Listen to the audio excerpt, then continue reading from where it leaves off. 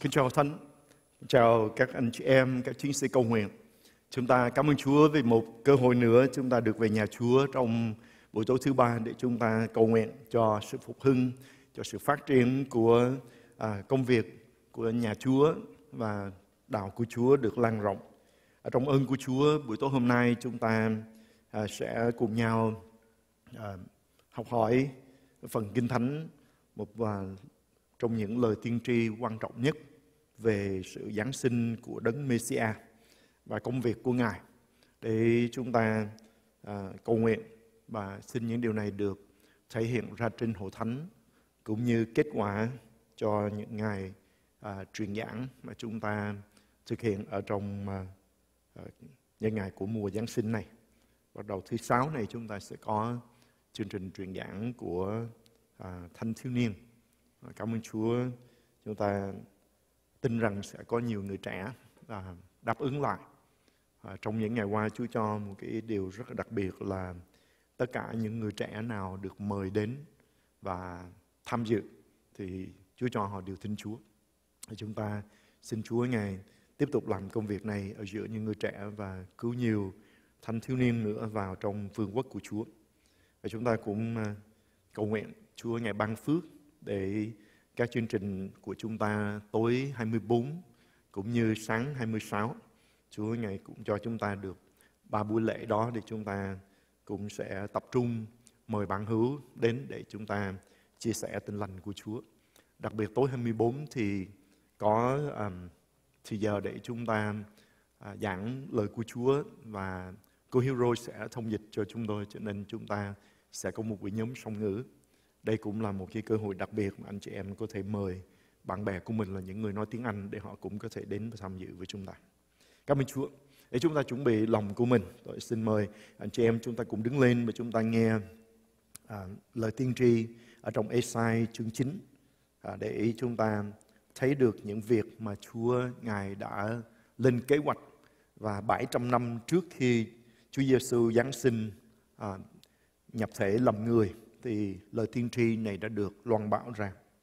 Dân đi trong nơi tối tăm đã thấy sự sáng lớn, và sự sáng đã chiếu trên những kẻ ở xứ thuộc về bóng của sự chết. Chúa đã làm cho dân này thêm nhiều và thêm sự vui cho họ. Mọi người đều vui mừng trước mặt Chúa như vui mừng trong ngày mùa gặt, như người ta reo vui trong lúc chia của cướp. Vì Chúa đã bẻ cái ách họ mang, cái roi đánh ở trên vai của họ, cái gậy của kẻ hạ hiếp như trong ngày của Ma-đi-an, cái giày dép của kẻ đánh giặc ở trong khi giao chiến, cùng cả áo sống vấy máu, đều dùng để đốt và làm đồ chùm lửa. Vì có một con trẻ sanh cho chúng ta, tức là một con trai ban cho chúng ta.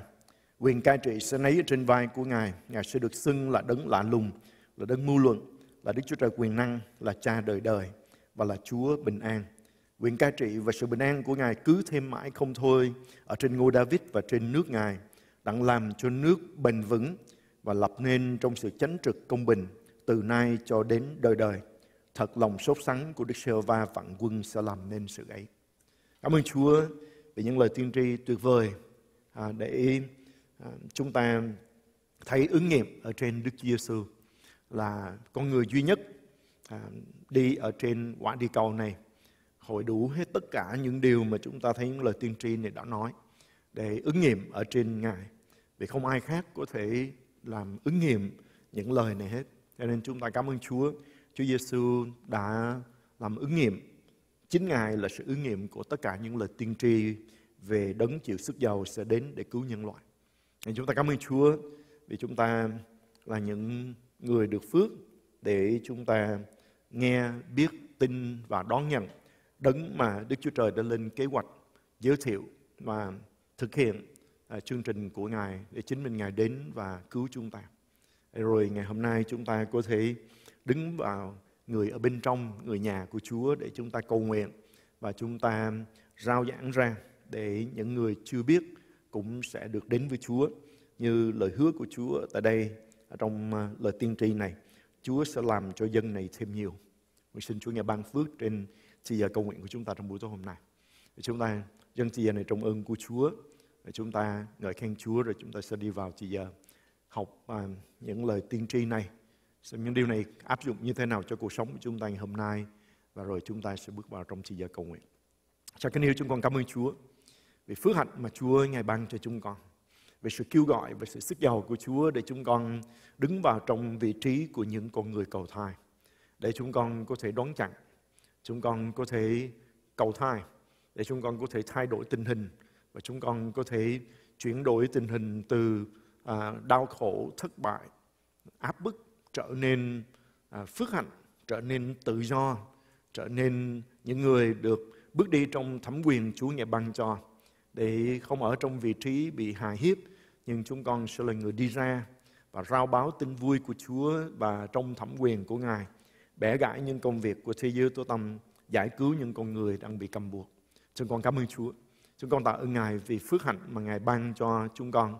Chúng con đón nhận sứ mạng trong buổi tối hôm nay với lòng biết ơn Chúa và tận tâm phục vụ trong sự cầu nguyện, để chúng con sẽ thấy nước của Chúa được đến và ý của Ngài được nên ở trên đất này như Chúa đã định ở tại thiên đàng.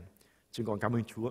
Chúng con cũng xin Chúa Ngài đến và ngự giữa những tiếng hát ngợi khen mà chúng con dâng lên trước mặt Ngài. Chúng con muốn chúc tụng Chúa vì Ngài là Đấng hay làm những phép lạ lớn lao. Chúng con ca ngợi Ngài. Chúng con tạ ơn Chúa vì Đức Chúa Trời chúng con là vĩ đại và quyền năng, Đấng đã dựng nên trời đất muôn vật, Đấng có quyền để thi thố quyền năng lớn lao của Ngài, như lời của Chúa đã bày tỏ cho chúng con ở tại đây. Thật lòng sốt sắng của Đức Giê-hô-va vạn quân sẽ làm nên sự ấy. Những gì Chúa Ngài đã phán thì Ngài thừa quyền năng để làm ứng nghiệm. Không một việc gì có thể ngăn trở những điều Chúa Ngài đã loan báo, tiên tri, và để Ngài có thể thực hiện ở trong quyền năng của Ngài. Nên chúng con cảm ơn Chúa mà chúng con ca ngợi Ngài. Xin đến và nhận nơi chúng con những tiếng hát ngợi khen, và tấm lòng chúng con hạ mình xuống thờ phượng Ngài, vì Chúa thật là Đức Chúa Trời toàn năng. Chúa ban phước trên chúng con và Đấng duy nhất đáng nhận tất cả những sự ngợi khen, đáng nhận tất cả tấm lòng thờ phượng của chúng con. Vì không một con người nào, không một thần nào có quyền để xứng đáng để nhận nơi chúng con tất cả lòng tôn thờ kính mến. Chỉ có Chúa của chúng con mà thôi. Cảm ơn Chúa. Chúa Giêsu đã đến để chúng con được cứu, được chuộc, được làm người nhà của Đức Chúa Trời. Cảm ơn Chúa vì Ngài đã đến để Ngài là Cha đời đời của chúng con. Ngài là Đức Chúa Trời quyền năng, là Cha đời đời và là Chúa bình an của chúng con. Chúng con ngợi khen Ngài, chúng con chúc tụng Ngài. Chúng con cảm ơn Chúa phó dân thời gian này trong ơn Chúa, và chúng con cầu nguyện trong danh Chúa Giêsu Christ. Amen. Cảm ơn Chúa. Anh chị em, chúng ta tiếp tục đứng và chúng ta lớn tiếng ngợi khen Chúa trong thời giờ này qua sự giúp đỡ của ban hát dẫn, và chúng ta ca ngợi Chúa của chúng ta. Hallelujah.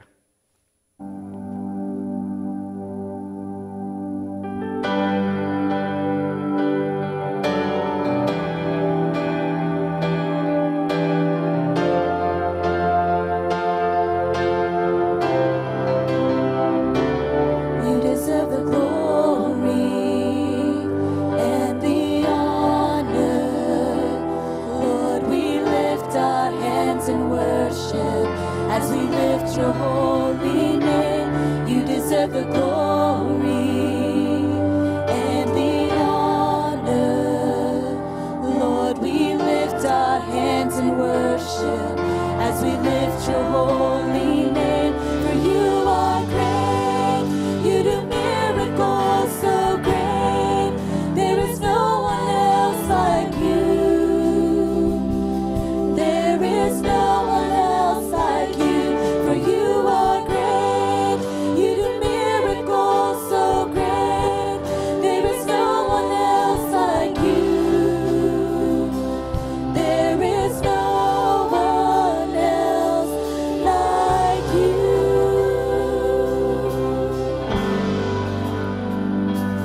Em xin đang được tôn thờ và đang chung tôn rời hay các đại lên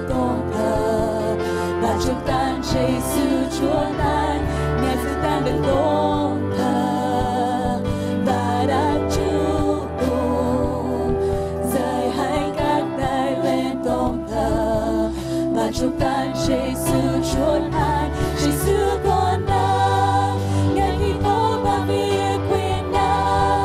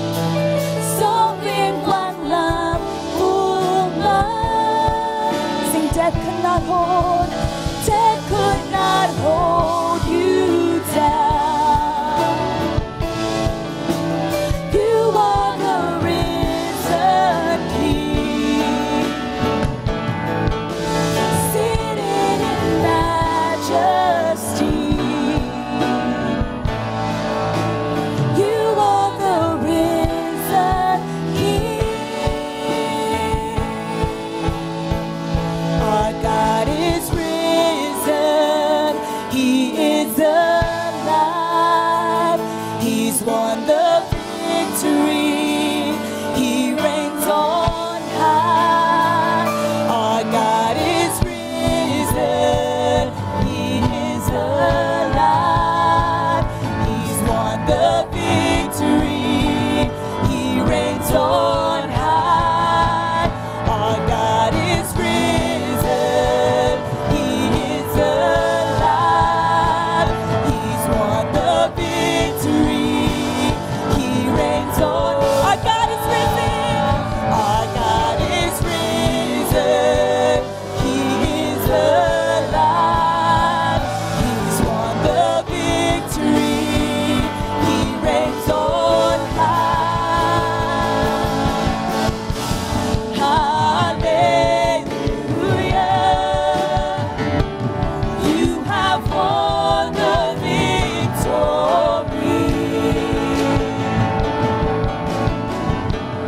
Hallelujah. You have won it all for me. Death could not hold you down. You are the risen King, seated in majesty. You are the risen King. You are the risen King.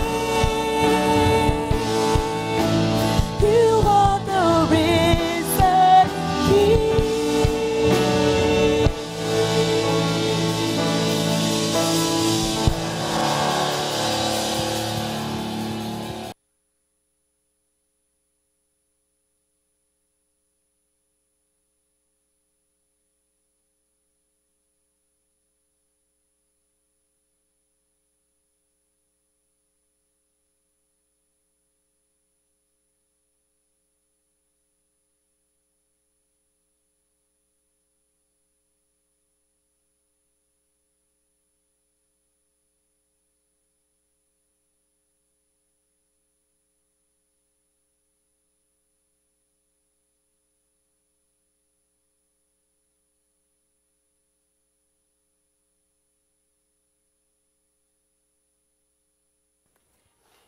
Cảm ơn Chúa vì Chúa chúng con Đấng đã đắc thắng sự chết và Ngài đã cầm quyền ở trên mọi sự.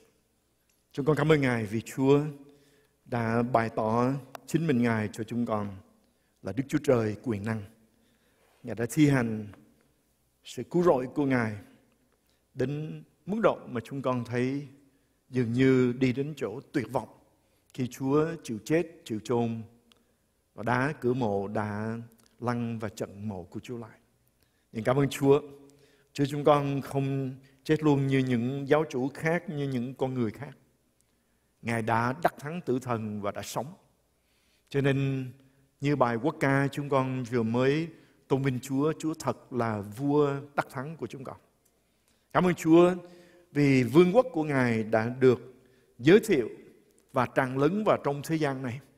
Khi Chúa, Ngài thắng tử thần để cầm chìa khóa của sự chết và âm phủ và Ngài mở cửa ra để chúng con ngày hôm nay có thể được bước vào ở trong ơn của Chúa, được giải cứu từ nơi giam cầm của âm phủ của sự chết mà chúng con ngày hôm nay có thể được làm người nhà của Chúa. Chúng con ngợi khen Ngài.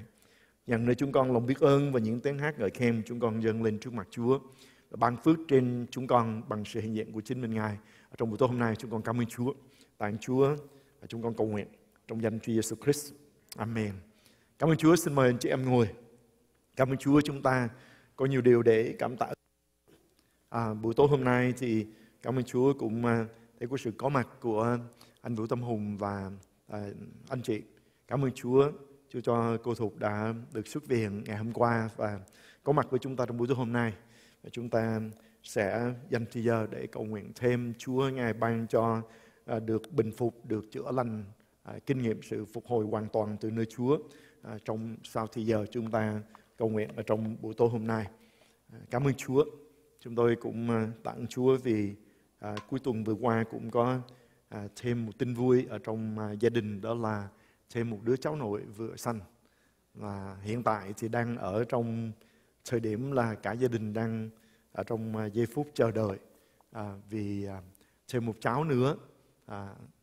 Lần này thì cháu ngoại, thì không biết là trai hay là gái, vì đây là đứa thứ ba, con của Khánh Trang và Joe. Thì các cháu nói rằng vì đứa thứ ba rồi cho nên không có nôn nóng để biết con trai con gái, vì trai gái gì cũng được hết, cho nên giữ bí mật luôn cho đến bây giờ. Cho nên chúng tôi cũng đang cùng với gia đình đang chờ đợi. Bác sĩ cho biết là có thể xảy ra bất cứ lúc nào. Cho nên chúng tôi cảm ơn Chúa vì sự ban cho của Chúa. Chúa Ngài ban cho dân này thêm đông lên trong việc truyền giáo và cũng như là trong việc sanh nở từ trong gia đình ra. Xin Chúa Ngài ban phước để chúng tôi cứ được ơn trước mặt Chúa và vững tiến trong công việc hầu việc Chúa, cũng như việc gây dựng một gia đình phước hạnh trong ơn của Chúa, để làm thành ý nguyện là ta và nhà ta sẽ phụng sự Đức Giê-hô-va. Cảm ơn Chúa. Hallelujah. Chúng tôi cũng xin anh chị em, những người tham dự trong thời giờ cầu nguyện với chúng tôi ở trong thời giờ này. Nếu anh chị em có những cái phước hạnh Chúa ban cho ở trong những ngày qua, xin cũng đánh vào trong những cái dòng comment của chúng ta trong chương trình, để chúng ta cùng cảm tạ Chúa, nói lên lòng biết ơn Chúa về những điều Chúa Ngài làm cho đời sống của chúng ta ở trong ơn của Chúa. Cảm ơn Chúa.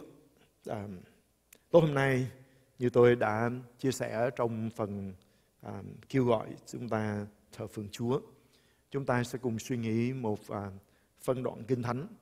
Đối với tôi, đây là lời tiên tri chi tiết và quan trọng về sự Giáng sinh hay là sự ra đời của Đấng Messiah, và công việc của Ngài được bày tỏ ra như thế nào qua các danh xưng mà chúng ta thấy rằng không có một con người nào có thể nhận những cái danh xưng này. Nhưng mà được giới thiệu để chúng ta thấy rằng con trẻ được tiên báo ở tại đây sẽ được sanh ra, và con trai mà được ban cho chúng ta thì Ngài phải là Đấng chí cao, nhập thể làm người, thì mới có thể xứng đáng để nhận những danh hiệu này về Chúa. Chúng ta cùng trở lại với lời của Chúa trong Êsai chương 9 từ câu 1 cho đến câu số 6. Dân đi trong nơi tối tăm đã thấy sự sáng lớn, và sự sáng đã chiếu trên những kẻ ở xứ thuộc về bóng của sự chết. Cảm ơn Chúa. Chúa đã làm cho dân này thêm nhiều và thêm sự vui cho họ. Mọi người đều vui mừng trước mặt Chúa như vui mừng trong ngày mùa gặt. Nhưng người ta reo vui trong lúc chia của cướp, hay là trong các bản dịch khác của tiếng Anh cũng như bản hiệu đính, thì trong lúc người ta chia những chiến lợi phẩm. Thứ ba, câu số 3. Vì Chúa đã bẻ cái ách họ mang, cái roi đánh ở trên vai của họ và cây gậy của kẻ hà hiếp, như trong ngày của Madian. Cả giày dép của kẻ đánh giặc ở trong khi giao chiến, cùng cả áo sống váy máu, đều dùng để đốt làm đồ chùm lửa. Vì có một con trẻ sanh cho chúng ta, tức là một con trai ban cho chúng ta. Quyền cai trị sẽ nấy trên vai của Ngài. Ngài sẽ được xưng là Đấng Lạ lùng, Đấng Mưu luận, là Đức Chúa Trời Quyền năng, là Cha đời đời, là Chúa Bình an. Quyền cai trị và sự bình an của Ngài cứ thêm mãi không thôi trên ngôi Dā-vít và trên nước Ngài, đặng làm cho nước bền vững và lập lên trong sự chánh trực công bình từ nay cho đến đời đời. Thật lòng sốt sắng của Đức Giê-hô-va vạn quân sẽ làm nên sự ấy. Cảm ơn Chúa. Đây là một phần Kinh Thánh tuyệt vời, và chúng ta tin rằng đây trong các lời tiên tri mà tiên tri Êsai đã được Chúa Ngài sức dầu để tiên tri, thì đây là những lời tiên tri đặc biệt nhất về sự Giáng sinh của Đấng Messiah. Lời tiên tri này thật là giá trị và cá nhân khi chúng ta hiểu phần đầu của câu số 5. Anh chị em, chúng ta nhìn xem câu số 5. Vì có một con trẻ sanh cho chúng ta, tức là một con trai ban cho chúng ta. Anh chị em để ý đến 3 chữ cho chúng ta. Cảm ơn Chúa. Lời hứa này và 3 chữ này chuyển những cái phước hạnh chung này trở nên phước hạnh mà mỗi một chúng ta có thể kinh nghiệm. Cảm ơn Chúa. Lời tiên tri lớn lao này có thể áp dụng một cách cá nhân khi chúng ta hiểu được 3 chữ này. Cho chúng ta. Có nghĩa là con trẻ này, con trai này được sanh cho chúng ta và ban cho chúng ta. Ngài đến vì chúng ta. Ngài đến cho chúng ta. Và đây là điều rất là quan trọng khi chúng ta hiểu được. Chúng ta sẽ thấy rằng khi chúng ta nhận Chúa, chúng ta nhận được tất cả chính mình Ngài. Như lời của Chúa nói rằng Đức Chúa Trời ban cho chúng ta chính con của Ngài. Ngài há chẳng bằng mọi sự luôn với con ấy cho chúng ta sao? Nên xin Chúa cho để chúng ta có đức tin và có sự hiểu biết. Hiểu rằng khi chúng ta tiếp nhận Đức Chúa Giêsu là chúng ta tiếp nhận tất cả những gì Đức Chúa Trời dành ban cho chúng ta. Và như câu Kinh Thánh, câu gốc của chúng ta trong suốt năm nay, tất cả những lời hứa của Đức Chúa Trời trong Đức Chúa Giêsu Christ đều là phải và amen. Tất cả những lời hứa của Chúa ở trong Đức Chúa Giêsu Christ, vì qua Đức Chúa Giêsu Christ chúng ta thấy có một con trẻ sanh cho chúng ta, một con trai ban cho chúng ta. Cảm ơn Chúa. Con trẻ thì sanh ra, nhưng mà con trai đó thì được ban cho chúng ta như một quà tặng. Cảm ơn Chúa. Xin Chúa Ngài ban phước để chúng ta sẽ nắm bắt được điều này. Hầu cho chúng ta sẽ nhận cho chính mình, nhận cho gia đình của mình, cho gia tộc của mình, cho dòng máu của mình, và nhận cho vương quốc của Chúa, cho dân tộc của chúng ta nữa. Bởi vì Chúa Ngài đến không chỉ là đấng lạ lùng, nhưng là sự lạ lùng trong đời sống của mỗi một chúng ta. Rất là cá nhân. Cho anh chị em, tôi đã từng chia sẻ khi chúng ta tin nhận Chúa thì cuộc đời của chúng ta được Chúa Ngài đưa vào ở trong một cái vị trí hết sức là đặc biệt. Chúng ta là con cái ở trong vương quốc của Đức Chúa Trời, là dấu kỳ và phép lạ. Chính đời sống của chúng ta. Nhìn cái sự biến đổi từ tội nhân trở nên thánh nhân của Chúa, chúng ta thấy đó là một phép lạ lớn lao. Từ chỗ đã định cho sự chết đời đời, được sống đời đời, đó là phép lạ lớn nhất. Và cuộc đời của mỗi chúng ta mỗi ngày, Chúa cho chúng ta sẽ là dấu kỳ và phép lạ trên đất này, dấu để dẫn người ta, chỉ người ta đến với Đức Chúa Giêsu. Và phép lạ xảy ra liên tục trên đời sống chúng ta, xuyên qua đời sống của chúng ta, để chúng ta thật sự là một nhân chứng phước hạnh ở trong ơn của Chúa. Vì không chỉ là đấng lạ lùng cho chung cho toàn thế giới, nhưng mà là cho mỗi một chúng ta. Vì một con trẻ sanh cho chúng ta và một con trai ban cho chúng ta. Cảm ơn Chúa. Ngài không chỉ là đấng mưu luận, nhưng là đấng mưu luận cho mỗi một chúng ta.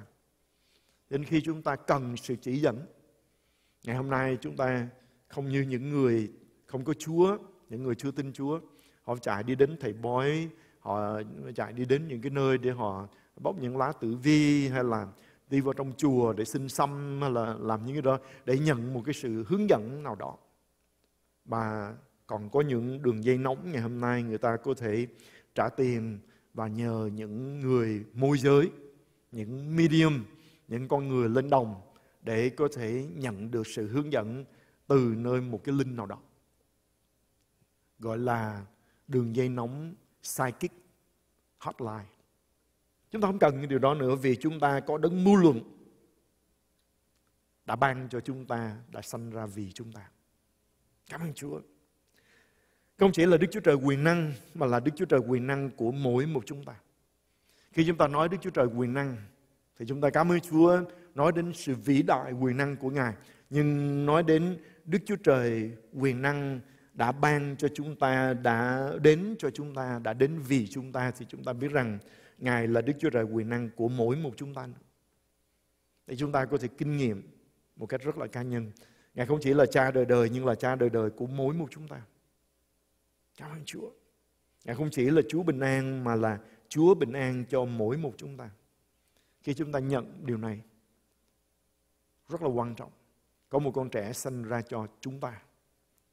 Anh chị em có thấy mình ở trong đó không? Khi chúng ta tin nhận Đức Chúa Giêsu thì chúng ta thuộc về chúng ta này. Cảm ơn Chúa. Phước hạnh của sự bình an của Chúa, Ngài không chỉ là Chúa bình an, mà là Chúa bình an trong mỗi một chúng ta. Đó là giải thích duy nhất tại sao những người xung quanh lo sợ, hồi hộp, lo lắng, thì chúng ta có thể có sự bình an. Sự bình an mà Chúa Giêsu nói rằng ta ban cho các ngươi sự bình an. Khi con trẻ được sanh ra cho chúng ta, một con trai được ban cho chúng ta, Ngài chính là vua bình an. Trong tiếng Anh là hoàng tử, Prince of Peace. Thì chúng ta có thể có sự bình an vượt quá sự hiểu biết của con người. Cho nên không phải chúng ta không biết lo, nhưng mà chúng ta có sự bình an này khiến cho chúng ta bình tĩnh trước mọi cảnh ngộ. Và đây là điều mà chúng ta có thể có được. Thay vì sợ hãi, bối rối, bấn loạn, thì Chúa cho chúng ta có thể bình an, chúng ta đi xuyên qua mọi cảnh ngộ. Vì vua bình an ở trong đời sống của chúng ta. Amen anh chị em. Cảm ơn Chúa. Ngài đến vì chúng ta cần Ngài. Cho nên chúng ta hết lòng cảm tạ Chúa vì việc mà Chúa Ngài đã giáng trần làm người. Ngài đến vì chúng ta đi trong tối tăm và cần ánh sáng. Ngài là ánh sáng của thế gian này. Cảm ơn Chúa. Nếu chúng ta đã từng sống một cuộc sống đến khi trưởng thành mà không có Chúa đó, nhất là người Việt Nam, thì chúng ta thấy cuộc sống trước đây của chúng ta rất là tối. Sợ đủ một thứ sợ. Mê tín đủ một thứ. Mê là mê muội, tín là tin. Mê tín, dị đoan, tức là có những cái điều lạ chúng ta cũng gom hết vô và chúng ta tin. Cho nên mê tín dị đoan là điều mà chúng ta thấy con người của chúng ta trước khi tin Chúa chúng ta đã từng sống. Cái gì cũng sợ. Sợ nó đem cái xui xẻo đến cho mình. Cho nên không dám nói những cái từ như là chết chóc. Không làm những công việc mà người ta nói rằng làm cái đó thì nó xui lắm. Giống như ngày Tết thì không được quét nhà. Thì quét thì là ngày đầu năm mà quét nhà đem đổ rác, tức là đem đổ phước hết, cho nên rác cứ để ở trong nhà. Chúng ta tin nhiều cái vô lý, nhưng mà dị đoan mà. Cho nên tin vào trong những cái việc lạ, việc kỳ lạ, rồi chúng ta gom lại trong đời sống của mình. Đi mua nhà cũng sợ. Gặp cái nhà mà cửa trước nó thẳng ra cửa sau, nhìn mà nó gọi là không có lệch một chút nào hết á, thì rất là sợ mua những căn nhà đó, thì tiền vào cửa trước nó sẽ ra cửa sau hết. Đó là điều mà chúng ta đã từng sống, phải không chị em? Đúng là dân đi trong nơi tối tăm. Và có nhiều thứ tối tăm lắm ở trong đời sống của chúng ta. Nói đến đó thì tôi nhớ những ngày mà chúng tôi dọn về căn nhà đầu tiên mà vợ chồng chúng tôi có thể mua được năm 1987. Chúng tôi đến một cái xóm. Ở trong cái xóm đó thì có 3 gia đình Việt Nam sống ở trong cái vùng đó. Một ngày kia chúng tôi thấy họ đập cái vách tường của cửa trước, rồi họ đem gạch họ xây bít lại cái cửa trước. Rồi ngạc nhiên, ồ sao chuyện này lạ như thế này. Hỏi ra mới biết là có một ông thầy, ông đến, ông coi hướng phong thủy mà. Ông nói cái hướng nhà này đó, mà để cái cửa trước ngay cái chỗ này nó không có đúng. Nhà người ta cất sạch đẹp như vậy, mua gạch về lắp cái cửa trước lại, móc một cái cửa bên hông làm cửa mới. Rồi có một gia đình mà chúng tôi biết, thì họ tin đến cái độ là không có cửa trước. Vì nghĩ rằng nếu mà có cửa trước đó, thì tiền nó vô cửa trước, nó sẽ ra cửa sau. Cho nên không làm cửa trước luôn. Tôi nói không làm cửa trước mà tin rằng tiền vô cửa trước đó, thì không có muốn nó ra cửa sau mà cũng không cho nó vào nữa, thì cái đó chúng ta thấy là thiệt là tối tăm, phải không chị em? Dạ. Nếu anh chị em biết cái con đường Black Hawk, mà ngay kiểu chỗ góc đường Black Hawk và đường Hughes, anh chị em sẽ nhìn thấy có một cái căn nhà có cái ống khói của lò sưởi đó. Thì chúng ta nhìn, chúng ta sẽ tìm không thấy cái cửa trước của cái nhà đó. Tôi chia sẻ điều đó để em thấy thật. Dân đi trong nơi tối tăm. là thấy ánh sáng lớn. Chúng ta cần ánh sáng của Chúa, cho nên Chúa đến. Ngài đến và khi Ngài chiếu rọi ánh sáng của Ngài vào, chân lý của Ngài vào, thì chúng ta không còn mê tín và dị đoan nữa. Chúng ta sống một cách phước hạnh trong ơn của Chúa, vệ sinh văn minh thay vì mê tín dị đoan giống như cuộc sống trước đây. Ngài đến để bẻ gãy những cái ách chúng ta mang. Cảm ơn Chúa. Có những cái ách mà chúng ta đã mang, và chúng ta thấy nó là một cái sự áp bức mà chúng ta không giải thích gì khác hơn được, là có một cái lực, có một cái quyền lực gì đó nó đang đè nặng ở trên chúng ta. Cái roi đánh ở trên vai của chúng ta, cây gậy của kẻ ác ở trong cuộc đời của chúng ta. Ba điều này nói đến công việc của thế giới tối tăm. Những cái ách có thể là những điều mà những người đời trước đã ký với thế giới tối tăm. Cái môn về cầu thai thì chúng ta biết rằng người ta đi tìm những cái lý do từ nơi lời của Chúa, cũng như nghiên cứu thì người ta tìm thấy được có những nguyên do mà chúng ta thấy những điều nó xảy ra trên đời sống của chúng ta mà chúng ta tin rằng đó là sự rủa xả.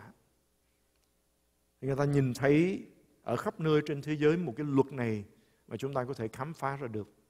Đó là tất cả những việc diễn ra ở trong thế giới vật thể của chúng ta có thể truy cái nguồn của nó về, có một sự ký thác, có một sự ký gửi, có một cái giao ước nào đó với linh giới, với thế giới ở trong linh giới, trước khi nó xảy ra ở trên đất này, trong thế giới vật thể của chúng ta. Thì chúng ta thấy được đó. Luôn cả những thành phố, luôn cả những cái quốc gia mà chúng ta thấy cái việc thành lập quốc gia đó, cái thành phố đó, nó mang lên cái hình ảnh của những gì đang diễn ra ở trên thành phố đó. Mỗi một việc chúng ta có thể giải thích được vì có những cái khế ước đã ký trước đây. Những cái ách có thể do những khế ước nào đó đã ký trước đây. Cũng có thể là chính những lời rủa xả chính mình rủa xả trên mình, như ra trên nói rằng cho tôi một đứa con hay là cho tôi một sự chết. Đó là một lời cầu nguyện mà chúng ta thấy rằng rất là dài. Death wish, đòi chết.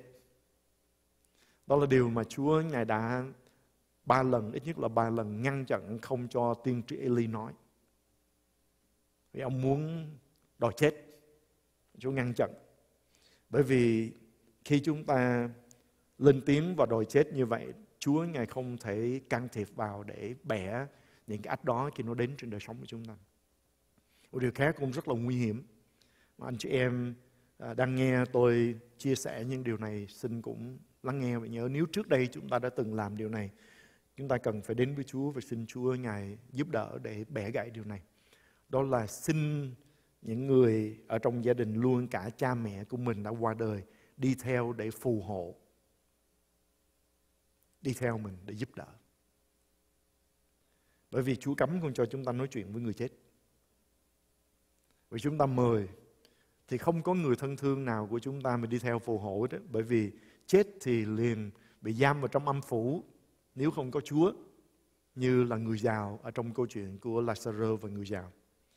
Hoặc là được Chúa Ngài rước đi, sai thiên sứ đến rước đi và đặt ở trong chỗ của lòng của tổ phụ Abraham, nói đến nơi của sự hiện diện của Chúa, hay là nơi mà Chúa Ngài hứa với tên cướp chịu đóng đinh bên cạnh Ngài, hôm nay người sẽ được ở với ta nơi Paradis. Khi chúng ta dại dột, chúng ta có cái lời mời như vậy, thì quỷ nó sẽ nhảy vào và nó sẽ đi làm cái sự hiện diện, đi theo phù hộ đó. Nhưng mà chúng ta biết quỷ nó đến thì nó không có phù hộ ai hết á.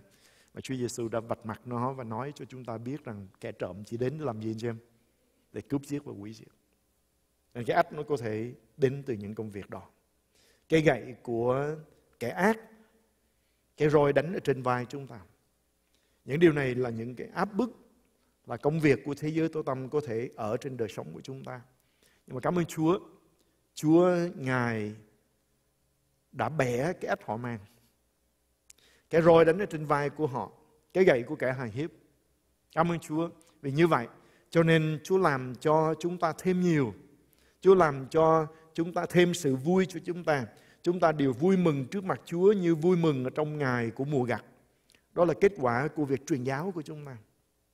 Như người ta reo vui trong lúc chia chiến lợi phẩm, kết quả của sự đắc thắng mà chúng ta phục vụ, chúng ta giải cứu những người bị ức hiếp, như Chúa đã từng làm trên đời sống của chúng ta. Cảm ơn Chúa. Anh chị em để ý đến cái chữ vì đó. Bởi vì chúng ta thấy ở đây, câu số 2, Chúa đã làm cho dân này thêm nhiều, thêm sự vui cho họ. Mọi người đều vui mừng trước mặt Chúa như vui mừng ở trong ngày của mùa gặt, như người ta reo vui trong lúc chia của cướp. Câu số 3 đó bắt đầu đó, vì Chúa đã bẻ cái ách họ mang. Cảm ơn Chúa. Khi có cái ách ở trên vai của chúng ta, ở trên cổ của chúng ta, thì làm sao sống vui được? Phải anh chị em? Cho nên tôi cũng khuyến khích các con cái của Chúa là chúng ta đừng rủa chính mình và đừng mắng mình khi chúng ta sử dụng cái từ ngữ mà đáng tiếc là rất là nhiều con cái Chúa thiếu sự hiểu biết đã sử dụng. Thí dụ, sinh hoạt với anh chị em ở trong chiều Chủ nhật, rồi thấy lục đục xin đi về sớm, hỏi về sớm, tại sao phải về sớm vậy? Dạ về chuẩn bị để ngày mai đi cài. Nghe hay quá, thì những người xung quanh bắt chước nói theo, chuẩn bị để đi cài. Cảm ơn Chúa. Chỉ có con trâu nó mới đi cài, con người chúng ta Chúa Ngài không có dựng nên chúng ta theo ảnh tượng của Chúa giống như Ngài để cài. Cho nên đừng tự mang cái ách ở trên cổ của chúng ta. Đức Chúa Trời dựng nên chúng ta để cai quản mặt đất này, để bắt mọi thứ phục tùng. Ngài cho chúng ta công việc để vun trồng, để vun sới, chứ không phải như con thú, như con trâu để kéo cài. Chúa giao công việc đầu tiên, Chúa giao cho Adam, đó là Chúa bảo hãy cai quản và chăm sóc khu vườn mà Chúa Ngài đặt ông để làm người chăm sóc. Công việc rõ ràng chứ không phải giống như con trâu. Cho nên đừng mắng mình là con trâu. Nếu đã từng nói những câu đó, tối hôm nay xin Chúa tha thứ để chúng ta có thể kinh nghiệm được sự tự do. Chúng ta chỉ có thể vui mừng, chúng ta chỉ có thể thấy mình được gia tăng lên. Chúng ta sẽ vui như là cái ngày của mùa gặt, như là người ta chia chiến lợi phẩm sau một trận chiến thắng hoàn toàn, khi chúng ta nhận biết mình là ai trong Chúa. Amen anh chị em? Vẫn chưa chấp nhận phải không? Thành ra tối nay amen yếu. Cho nên nếu quý vị muốn tiếp tục cài thì cứ công bố đi. Còn nếu mà chúng ta muốn mình được sự tự do, được phước của Chúa, là con Chúa, chứ không phải như con trâu, con bò, thì chúng ta cần phải bước xa khỏi những cái lời nói của những người không biết Chúa và đã nói những điều tiêu cực ở trên đời sống của mình. Cảm ơn Chúa. Các danh xưng của Chúa mà buổi tối hôm nay chúng ta sẽ học nhanh lướt qua, rồi chúng ta cầu nguyện vì những sự hiểu biết mà chúng ta có được các danh xưng này. Thứ nhất, con trẻ này, con trai này, danh của Ngài được xưng là Đấng Lạ Lùng. Bởi vì Ngài giải quyết những cái vô vị ở trong đời sống của chúng ta.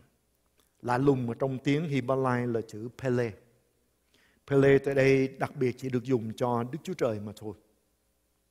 Là những việc thật khó, việc kinh nghiệm, việc cao siêu để làm bày tỏ ra cho thấy những việc kỳ diệu, phép lạ, làm những việc vĩ đại và việc lạ thường. Đấng Lạ Lùng, Pele. Cảm ơn Chúa vì con trẻ này, vì con trai này được ban cho chúng ta, vì chúng ta đó. Ngài là Đấng Lạ Lùng. Cảm ơn Chúa. Điều này ứng nghiệm ở trong Đức Chúa Giê-xu một cách hết sức là lạ lùng. Ngài là Đấng làm dấu kỳ phép lạ lớn lao. Chúng ta trích Công vụ chương 2 câu 22. Hỡi người Israel, hãy nghe lời này. Đức Chúa Giê-xu Nazareth, tức là người mà Đức Chúa Trời đã dùng làm việc quyền phép, sự lạ và dấu lạ giữa các ngươi, để làm chứng cho người trong vòng các ngươi, như chính các ngươi đều biết. Cảm ơn Chúa. Tại đây, Phi-rơ đã xác nhận điều đó ở trong bài giảng đầu tiên. Người mà Đức Chúa Trời đã dùng để làm những việc quyền phép, sự lạ, dấu lạ. Cảm ơn Chúa. Làm sao để chúng ta để Đấng Lạ Lùng này làm việc ở trong chúng ta? Chúng ta phải tin và nhận thì mới có kết quả trong đời sống của chúng ta. Điều này rất là quan trọng. Anh chị em, chúng ta biết Chúa là Đấng lạ lùng, và biết Chúa là Đấng lạ lùng cho mỗi chúng ta. Hai cái sự hiểu biết đó khác nhau hoàn toàn. Nhiều con cái của Chúa và giáo hội trong nhiều năm tin rằng Chúa là Đấng lạ lùng, nhưng mà không còn tin là Chúa là Đấng lạ lùng đã được ban cho chúng ta vì chúng ta. Chúa là Đấng lạ lùng ở trong quá khứ, và khi Ngài trở lại thì Ngài sẽ là Đấng lạ lùng. Còn hiện tại thì không thấy việc đó. Nhưng chúng ta sẽ thấy những việc lạ lùng của Chúa thể hiện trong đời sống của chúng ta khi chúng ta tin và nhận Chúa và nhận biết điều mà chúng ta được nhắc nhở luôn. Đó là Đức Chúa Jesus Christ hôm qua, ngày nay cho đến đời đời không hề thay đổi. Trong Đức Chúa Trời không có bóng của sự biến cải. Chúa không hề thay đổi. Ngài là Đức Chúa Trời của Alpha đầu tiên và Omega cuối cùng. Ngài không có ta là Đức Chúa Trời Alpha và sẽ là Đức Chúa Trời Omega trong tương lai. Chứ không, Ngài là Alpha và Omega. Ngài là bắt đầu và cuối cùng. Ngài đi xuyên qua thời gian của con người của chúng ta. Ngài vượt cao hơn cái giới hạn của thời gian của con người của chúng ta. Cảm ơn Chúa. Những công việc mà Chúa Giêsu đã làm thì không có một con người nào có thể làm được, và đã được thực hiện với quyền năng siêu nhiên. Và chúng ta chưa có thể nghĩ hết được những gì Đức Chúa Giêsu có thể làm. Cho nên Cô-rinh-tô thứ nhất chương 2 câu số 9, câu này khiến cho chúng ta có thể được thêm sức, được khích lệ để chúng ta liên tục về đây mỗi ngày thứ ba, dù mưa hay nắng. Vì chúng ta biết rằng trong Chúa, Ngài không có bị giới hạn. Con người của chúng ta hữu hạn, nhưng mà Chúa là vô hạn. Câu này nói gì anh chị em? Cô-rinh-tô thứ nhất chương 2 câu số 9. Song le như có chép rằng, ấy là sự mắt chưa thấy, tai chưa nghe và lòng người chưa nghĩ đến, nhưng Đức Chúa Trời đã sắm sẵn điều ấy cho những người yêu mến Ngài. Cảm ơn Chúa. Chúng ta là những người được phước lắm đó anh chị em. Bởi vì mắt của chúng ta đã từng thấy rất là nhiều điều. Chúng ta thấy người ta được chữa lành, chúng ta thấy phép lạ xảy ra, chúng ta thấy rất là nhiều điều. Mà Chúa Ngài hứa với chúng ta trong câu này, đó là ấy là sự mắt chưa thấy. Cho nên tôi cứ tấn tới trong ơn của Chúa vì muốn thấy những điều mà mắt tôi chưa thấy, mặc dù đã thấy rất là nhiều điều. Và tin rằng mình sẽ thấy những điều lớn hơn nữa. Amen anh chị em. Tai chưa nghe, nghe đã có nhiều cái lời làm chứng hết sức là tuyệt vời rồi. Nhưng mà mỗi ngày khi nghe những lời làm chứng về việc Chúa làm thì tôi cứ lấy làm lạ luôn. Hãy khen Chúa. Hôm Chủ nhật của Thúy có chia sẻ với tôi một điều mà tôi muốn chia sẻ ngay cái chỗ này để khích lệ anh chị em. Có một chị em ở xa, công việc làm ăn gặp nhiều cái khó khăn, và cô lao xuống cái chỗ hình như là mất tất cả, mất hơn $1 triệu. Và cuộc đời của cô thì lúc bây giờ rất là tối. Cô dường như là mất hướng đi. Thì những người chung quanh, luôn cả trong hội thánh, người ta dường như ghẻ lạnh với cô vì thấy cô là người thất bại và bây giờ nghèo rồi. Lúc đó thì cô có một cái kế hoạch để khích lệ chính mình và được vươn lên. Cô đi tìm những bài giảng của các mục sư để nghe. Rồi nói cô lục tìm nhiều nơi, nghe nhiều bài giảng, không thấy có cái điều mà cô cần, một cái hy vọng mà cô cần. Cho đến khi Chúa Ngài sắp đặt và cô nghe bài giảng của chúng tôi. Và cô nói rằng bài giảng đầu tiên đó, khi cô nghe thì Chúa phục hồi cô. Cô thấy hy vọng, cô thấy quyền năng của Chúa có thể thể hiện, và cô đón nhận ở trong ơn của Chúa. Hôm nay Chúa cho cô thành công và đã được lại hơn cái số mà mình đã mất, mà còn dư ra để làm những công việc phước hạnh mà Chúa Ngài đang sai phái để làm. Cô làm chứng điều đó để nói rằng cảm ơn Chúa, vì ở trong sự sức giàu của Chúa, trong ơn của Chúa, chúng ta có thể có những sứ điệp, chúng ta có những cái lời làm chứng để khích lệ cho nhiều người. Amen anh chị em. Xin Chúa Ngài ban phước để điều đó sẽ làm lớn hơn nữa. Những lời làm chứng như vậy, tương tự như vậy chúng ta sẽ nghe. Chúng tôi đã nghe những lời làm chứng như là một người đã nằm ở trên giường, nằm liệt giường 8 năm, nghe bài giảng, trong lúc nghe bài giảng đã ngồi dậy và bước đi. Vì khi lời của Chúa được sự sức giàu và ơn quyền của Chúa cặp theo lời giảng đó, thì làm cho vững đạo và người ta được khích lệ. Xin Chúa Ngài ban phước để chúng ta thấy điều đó.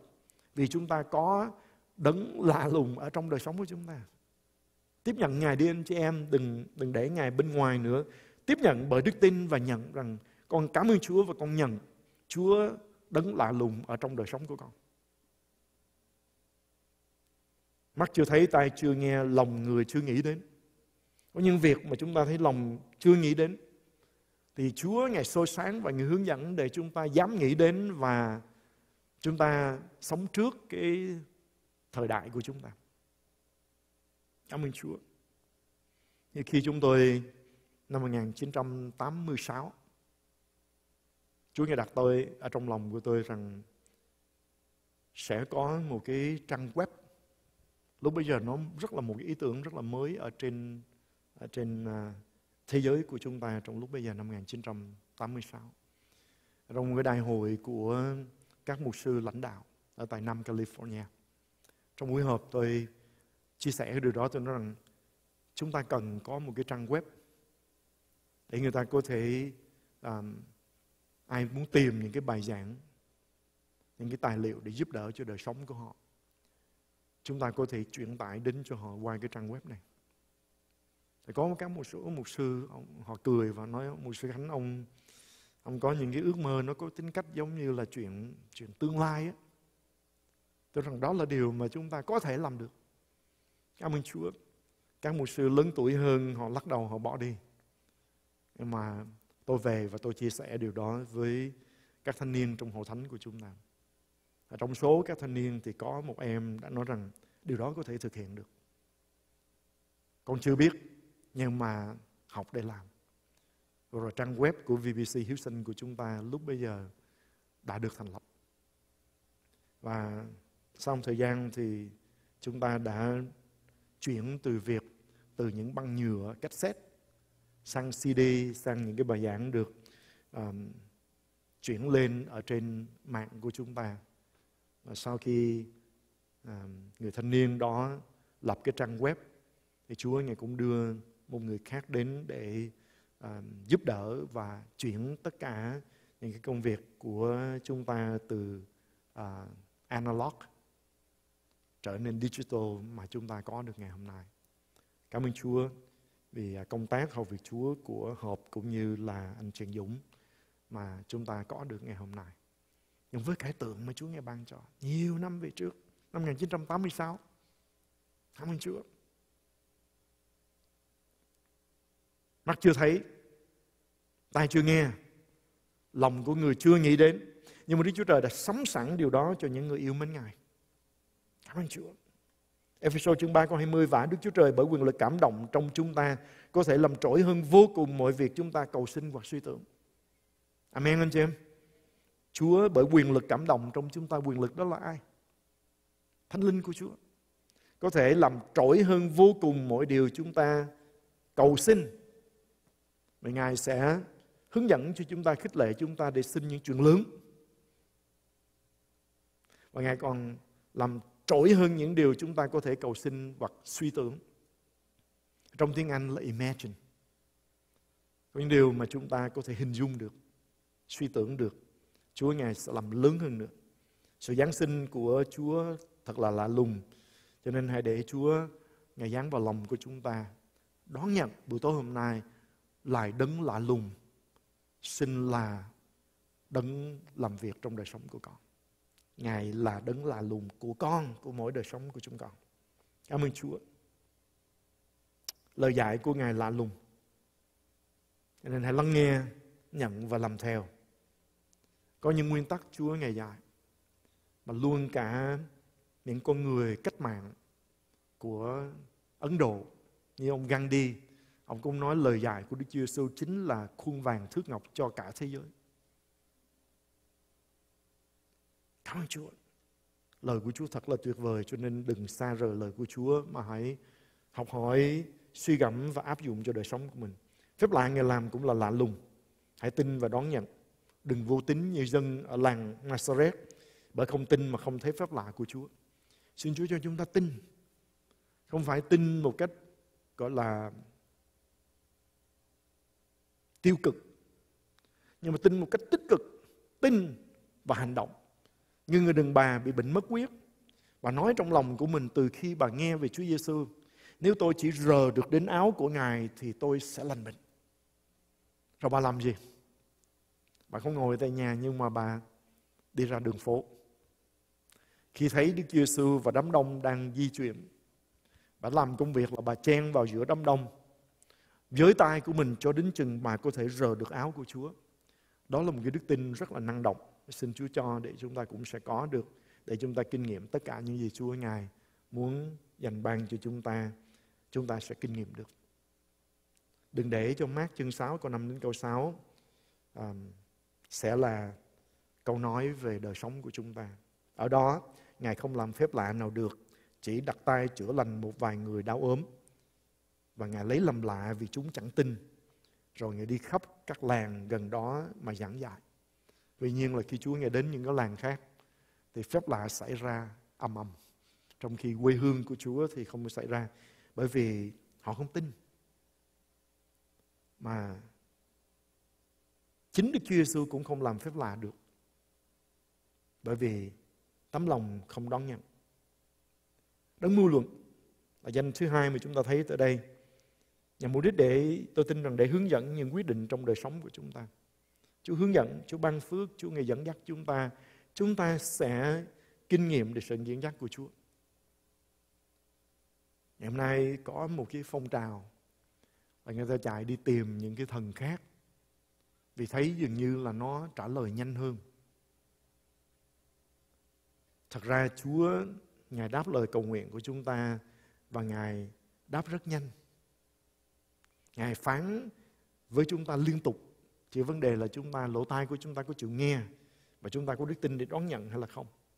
Đấng mưu luận, Ngài sẽ hướng dẫn chúng ta. Đấng mưu luận này là ai? Giăng chương 14 câu 15-16, Chúa Giêsu nói cho chúng ta biết: nếu các ngươi yêu mến ta thì giữ gìn các điều răn của ta, ta lại sẽ nài xin Cha, Ngài sẽ ban cho các ngươi một đấng yên ủi khác để ở với các ngươi đời đời. Cảm ơn Chúa. Đó là Thánh Linh của Chúa. Đức Chúa Giêsu sai phái đấng yên ủi đến. Chữ khác tại đây là chữ allos, có nghĩa là giống nhau hoàn toàn nhưng mà khác công tác. Vì Đức Thánh Linh và Đức Chúa Giêsu là một. Chúa Cha, Chúa Con và Chúa Thánh Linh là ba ngôi của một Đức Chúa Trời, trong ba công tác khác nhau. Ngài là đấng ở trên mọi người, ở giữa mọi người và ở trong mọi người. Ba công tác khác nhau mà Ngài thể hiện. Nên cảm ơn Chúa, đấng mưu luận là Đức Thánh Linh có thể dẫn dắt chúng ta, vì Ngài sẵn sàng dẫn dắt chúng ta. Ngài luôn quan tâm đến đời sống của chúng ta. Ngài luôn soi sáng, vì Ngài không muốn chúng ta thất bại. Ngài không muốn chúng ta mất lối. Ngài là đấng sẵn sàng để hướng dẫn cho chúng ta. Cho nên con trẻ được ban cho chúng ta, một con trai sanh ra chúng ta và một con trai ban cho chúng ta.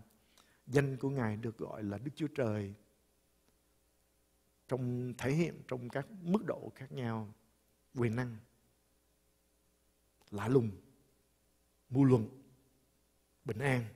Cho nên chúng ta có thể kinh nghiệm được sự dẫn dắt của Chúa, vì Ngài rất là quan tâm trên đời sống của chúng ta.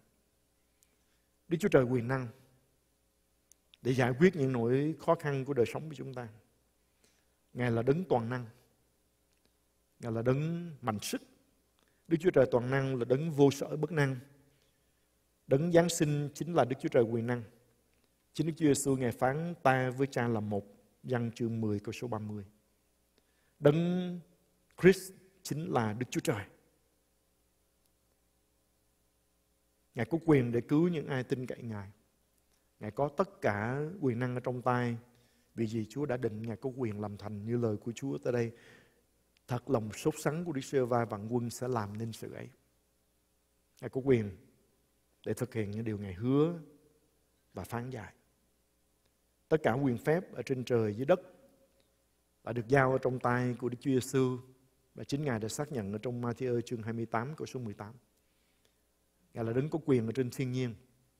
Cho nên khi chúng ta đối diện với những điều có tính cách thiên nhiên, chúng ta cũng có thể nhờ cậy Ngài. Ngài có quyền ở trên sự chết, chúng ta nhờ cậy Chúa. Ngài có quyền ở trên bệnh tật, Ngài có quyền ở trên quỷ dữ, Ngài có quyền trên mọi quyền lực. Cho nên hãy có đức tin như thầy đội đã tin cho đầy tớ của mình. Tôi không xứng đáng để rước Chúa vào nhà. Xin Chúa chỉ phán một lời thì đầy tớ của tôi sẽ được lành. Vì tôi là người có thẩm quyền. Có những người cấp trên có thẩm quyền ở trên tôi, và tôi cũng có thẩm quyền với những người ở dưới tôi. Tôi bảo đứa này đi thì nó đi, bảo đứa kia đến thì nó đến. Ông ứng dụng cái sinh hoạt của ông ở trong quân đội về địa vị, về giai cấp. Ông áp dụng vào trong đức tin của ông. Ông nói Chúa không cần phải đến nhà của tôi, vào nhà tôi. Tôi không xứng đáng để đón Chúa vào nhà, nhưng mà Chúa chỉ phán một lời thôi. Ông tin nơi thẩm quyền của Chúa. Ngài có quyền ở trên bệnh tật mà đang hoành hành đứa đầy tớ của ông. Cảm ơn Chúa. Ngay trong thì giờ đó, đứa đầy tớ đó đã được lành khi Đức Chúa Giêsu phán một lời. Vì không có một việc gì là khó cho Chúa. Ngài là Cha đời đời. Tôi tin rằng để giải quyết những chiều kích ở trong đời sống của chúng ta, khi chúng ta trở về với Ngài, Ngài trở nên Cha của chúng ta. Cảm ơn Chúa. Đây là một nhu cầu rất là lớn. Chúng ta cần có một người cha trọn vẹn, chăm sóc, hướng dẫn, dạy dỗ, hầu cho chúng ta có thể học và quan sát để chúng ta có thể làm theo. Sự khác biệt giữa thầy và cha ở cái chỗ là người cha ở gần con cái của mình đủ để con có thời gian bắt chước theo cha của mình. Thầy có thể lên lớp dạy xong bài học rồi đi về. Mà người cha là cái người dành thời giờ đủ với chúng ta để chúng ta có thể bắt chước. Và cha cũng là Đấng mà chúng ta có thể có những nét để chúng ta thể hiện ra. Một trong những điều mà chúng tôi được huấn luyện ở trong cái môn tâm lý học khi ở tại trường, đó là học để quan sát một con người. Thì tôi thường hay để ý, có nhiều khi nhìn thấy một cái cảnh rồi giống như là cười ở trong lòng đó, vì nó thật là đúng. Anh chị em có bao giờ để ý thấy hai cha con đi gần với nhau không? Chúng ta sẽ thấy luôn cái cách họ đi nữa rất là giống nhau. Có những lúc chúng ta bắt gặp chính mình hay là quan sát những người lân cận, chúng ta thấy họ có nét giống như cha như mẹ của họ. Chúng tôi đến cái mùa này trong đời sống thì có cơ hội để giữ các cháu trong những ngày nghỉ. Thì nhiều khi quan sát thì tôi cứ nói với nhà tôi, cái nét đó thì không có nơi nào gọi là nghi ngờ được, mà rất là rõ ràng. Con của ai thì giống như cha như mẹ của mình vậy đó. Khi chúng ta có Chúa là Cha đời đời của chúng ta sẽ hành động giống như cha của chúng ta. Một trong những điều mà người ta có thể không hiểu, cho nên họ phê bình và nói mùa Sư Khánh tối ngày cứ hướng dẫn cho con cái của Chúa công bố. Tức rằng kệ người ta nói như vậy, nhưng mà mình giống như cha của mình thì là tốt. Đức Chúa Trời khi Ngài dựng nên trời đất muôn vật, Ngài dựng bằng cách nào? Ngài phán thì việc liền có. Chúng ta có thể công bố lời của Chúa, công bố để việc nó trở nên có, từ chỗ không cho nên có. Tiếng Anh là speak into existence. Vì điều này anh chị em, chúng ta để ý, chúng ta thấy rằng những khoa học gia, những người của tương lai, the futurists, họ đã áp dụng rất là nhiều năm rồi. Anh chị em có bao giờ để ý là có những cái cuốn phim mà chúng ta thấy rằng phim giả tưởng đó, thì nó nhiều năm người ta làm những cái phim đó. Bây giờ chúng ta thấy nó có mặt ở trong đời sống của chúng ta. Có những phim giả tưởng. Tôi nhớ coi một cuốn phim trắng đen hồi nhỏ ở bên Việt Nam. Thấy có hình ảnh là có một viên đạn rất là to. Không biết nó là trái pháo hay là viên đạn, nhưng mà họ vẽ là một cái viên đạn. Cái đầu của viên đạn đó bắn lên con mắt của mặt trăng, cắm vô trong đó. Họ ước mơ là sẽ bắn phi thuyền lên mặt trăng. Họ làm thành phim, họ vẽ thành hình. Thì chính những cái điều mà con người có thể suy tưởng đó, Chúa Ngài ban phước trên những ý tưởng đó, và chúng ta thấy không bao lâu sau, con người đã bắn những cái quả tiễn là phi thuyền đi lên cung trăng. Rồi những cái hình ảnh như chúng ta thấy những cái phim hoạt họa, người ta sẽ đi trên những chiếc xe mà lúc cần có thể bay được. Ngày hôm nay chúng ta thấy nó đã có mặt. Xe không có người lái. Bây giờ chúng ta thấy người ta đang ứng dụng trong một số những trường hợp. Và trong những ngày rất là gần đây, luôn cả xe trọng tải, không có tay lái, không có thắng, không có người lái. Và tôi nghĩ rằng cái thế hệ xe kế tiếp mà có thể chúng ta, nếu Chúa chưa trở lại một vài năm nữa, sẽ là xe mà chúng ta ngồi trên xe đó không có thắng. Tôi nói với chính mình, tôi nói rằng xe mà không có cái tay lái đó thì chắc có lẽ là sẽ bậm ngang ngồi rửa đó được, miễn là có cái thắng. Lỡ nó mất cái quyền điều khiển, ít nhất mình còn đạp cái gì đó nó thắng được. Còn đằng này là không tay lái mà không có thắng luôn nữa. Nhưng mà liền nhắc chính mình, khi Apple Computer họ đưa ra cái hình ảnh có tính cách tương lai là sẽ có một cái điện thoại mà không có bàn phím, không có số để chúng ta bấm. Để lúc đó chúng ta nghĩ rằng làm gì có cái chuyện đó. Bởi vì nó khác hơn với lại những cái mô hình mà chúng ta đã từng tiếp xúc. Cái paradigm đó chúng ta chưa bao giờ gặp. Nhưng mà ngày hôm nay thì không có ai trong chúng ta tới đây. Nếu có thì cho tôi biết, tôi sẽ gặp lại quý vị và khuyên quý vị là chúng ta vẫn còn xài cái điện thoại mà vẫn còn có mấy cái nút để chúng ta bấm, phải không? Chắc tất cả chúng ta tại đây đều đang xài điện thoại và chúng ta chấm ở trên cái màn hình, không có cái bàn phím giống như trước đây nữa. Chúng tôi có một vài cái hình ảnh ở nhà dạy cho các cháu mà có một cái điện thoại. Điện thoại mà người Việt chúng ta gọi là điện thoại bàn đó. Thì mấy đứa nhỏ nó không biết, nó lấy làm lạ lắm. Và khi chúng tôi đi ở tại Cancun thì cháu Austin nó thấy ở trên đầu giường của các phòng có một cái vật gì mà nó chưa bao giờ thấy. Có cái ống nghe, rồi có cái sợi dây cắm vào trong cái chỗ đó. Thấy ba mẹ của nó nhấc lên và bấm mấy cái số thì ông ngoại lên tiếng. Thì nó gọi là từ đó cho đến khi chúng tôi đi về, suốt gần một tuần lễ đó, nó thích thú xài cái đó bởi vì nó chưa thấy ở trong đời của nó. Nó sanh ra tiếp xúc với iPhone thì không có giống như kiểu của chúng ta điện thoại bàn là chúng ta nhắc cái ống nghe lên, chúng ta bấm tít tít tít mấy con số gì đó rồi thì được nói chuyện với người bên kia. Còn nó không bao giờ thấy có cái dây nhợ gì hết. Anh chị em, tất cả những điều đó tôi muốn nói để nhắc nhở cho chúng ta, khi chúng ta có Chúa là Cha đời đời của chúng ta, thì Ngài có thể ban phước trên chúng ta, Ngài có thể hướng dẫn chúng ta, có thể soi sáng cho chúng ta những việc mà chúng ta có thể chưa tin nổi và tiếp xúc được. Chúa Ngài có quyền để làm công việc đó. Và chúng ta có thể kinh nghiệm được Ngài ở trong cái mức độ mà Chúa Ngài cho chúng ta kinh nghiệm. Vì chúng ta có Chúa là Cha, chúng ta giống như Chúa. Chúng ta có thể nói những việc chưa có thành ra có. Chúng ta có thể công bố lời của Đức Chúa Trời và tin nó sẽ xảy ra.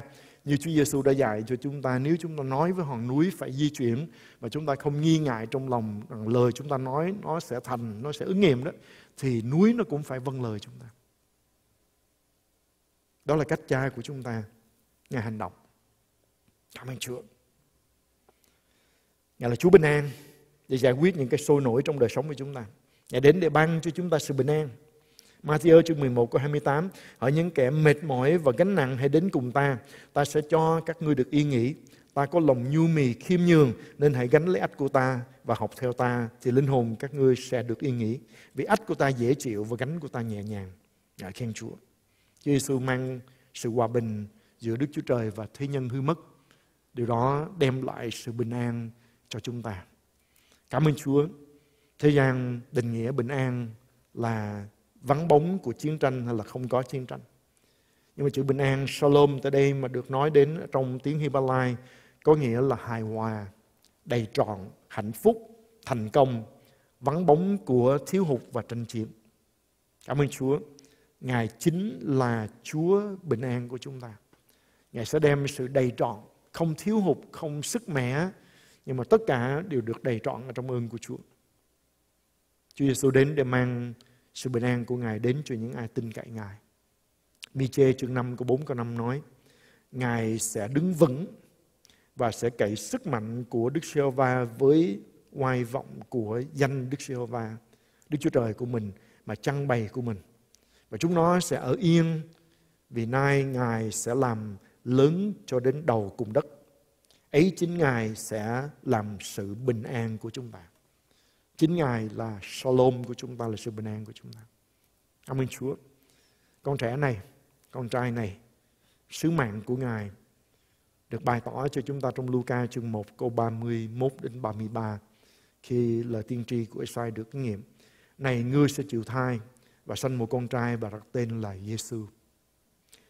Con trai ấy sẽ nên tôn trọng, được xưng là con của Đấng rất cao, và Chúa là Đức Chúa Trời sẽ ban cho Ngài ngôi Đa-vít của tổ phụ Ngài.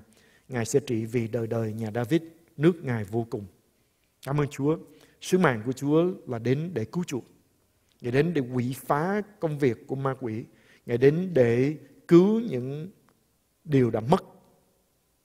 Cảm ơn Chúa. Chúa Ngài đến để cứu chuộc. Ngài đến để thi hành sự cứu chuộc của Ngài.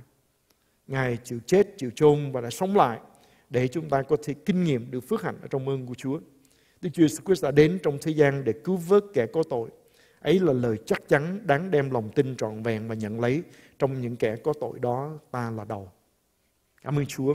Đức Chúa Giêsu đã đến thế gian. Ngài là giải pháp cho tội lỗi. Không có cách nào khác.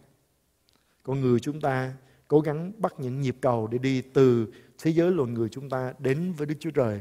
Tất cả những nhịp cầu đó không có kết quả. Làm sao bắt được? Ngài bẻ gãy những cái ách tội lỗi. Ngài bẻ những cái roi giày xéo. Ngài bẻ những cây gậy hà hiếp để chúng ta có thể kinh nghiệm được sự tự do, phước hạnh ở trong ơn của Chúa. Anh chị em, nguyện xin Chúa Ngài ban phước để chúng ta tiếp nhận con trẻ này và con trai này cho mỗi chúng ta. Có thể trước đây anh chị em đã từng hiểu phần Kinh Thánh này như là cho ai đó, cho chung. Nhưng mà xin Chúa Ngài cho để chúng ta sẽ đón nhận cho chính mình, vì chúng ta nắm được 3 chữ này ở trong câu số 5. Một con trẻ đã sanh ra cho chúng ta. Một con trai đã được ban cho chúng ta. Cho đến chừng chúng ta thấy mình ở trong chữ chúng ta đó, thì Chúa chưa phải là Chúa cá nhân của chúng ta. Chúng ta sẽ trải nghiệm Chúa ở trong một mức độ khác hơn hoàn toàn khi chúng ta nhận Chúa cho chính mình, nhận sự ban cho này cho chính mình ở trong ơn của Chúa. Amen. Cảm ơn Chúa. Để rồi chúng ta cũng sẽ giới thiệu về Chúa cho những người lân cận của chúng ta. Tôi xin mời anh chị em buổi tối hôm nay chúng ta sẽ cầu nguyện 18 điều. Chúng ta sẽ đi nhanh để kết thúc năm 2021, mở cửa cho năm 2022, dựa trên Êsai 9 từ câu 1 đến câu 6. Thứ nhất, chúng ta nguyện xin Chúa chiếu người ở trên từng cá nhân hội thánh của Ngài. Xin lời của Chúa, sự sáng đã chiếu trên những kẻ ở xứ thuộc về bóng của sự chết. Xin Chúa chiếu sáng chính mình Ngài trên chúng ta. Sự sáng phải soi từ trong sự tối tăm, đã làm cho sự sáng của Ngài chói lòa trong lòng của chúng tôi, đặng sự thông biết về vinh hiển của Đức Chúa Trời soi sáng nơi mặt của Đức Chúa Jesus Christ. Cô-rinh-tô thứ nhì chương 4 câu số 6. Chúng ta xin điều đó. Còn chỗ nào trong chúng ta còn tối, xin Chúa Ngài chiếu sáng. Dâng đi trong nơi tối tăm, xin Chúa Ngài chiếu sáng sự sáng của Ngài. Cảm ơn Chúa. Thứ hai, chúng ta cầu nguyện để tất cả công việc của sự chết muốn giết lời chứng của chúng ta công bố nó hãy bị đùa đi bởi ánh sáng lớn của Đức Chúa Trời. Những cái thứ mà đã áp đặt ở trên đời sống của chúng ta. Thứ ba, chúng ta cầu xin lại thần yên ủi, xin đến yên ủi những chỗ đau khổ trong đời sống của con.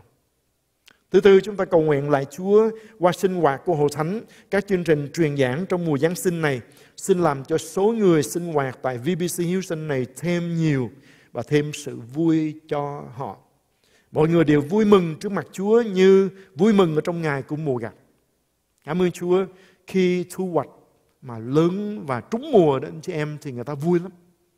Người ta lễ hội, người ta ăn mừng. Nhưng người ta reo vui trong lúc chia chiến lợi phẩm. Cảm ơn Chúa, những lời làm chứng, những kinh nghiệm mà anh em của chúng ta đã được phước xuyên qua VBC Houston của chúng ta. Nó là những chiến lợi phẩm mà chúng ta thấy được khi chúng ta đẩy lùi nước của sự tối tăm, chúng ta giải cứu họ. Ngày hôm nay đời sống của họ kinh nghiệm những phước hạnh ở trong ơn của Chúa. Thật là lạ lùng, thật là phước hạnh. Cảm ơn Chúa. Thứ năm, chúng ta cầu nguyện Đức Chúa Giê-xu Đấng lạ lùng xin thay đổi hoàn cảnh đời sống của con ở trong năm mới này trở nên tích cực một cách lạ lùng. Amen. Cảm ơn Chúa.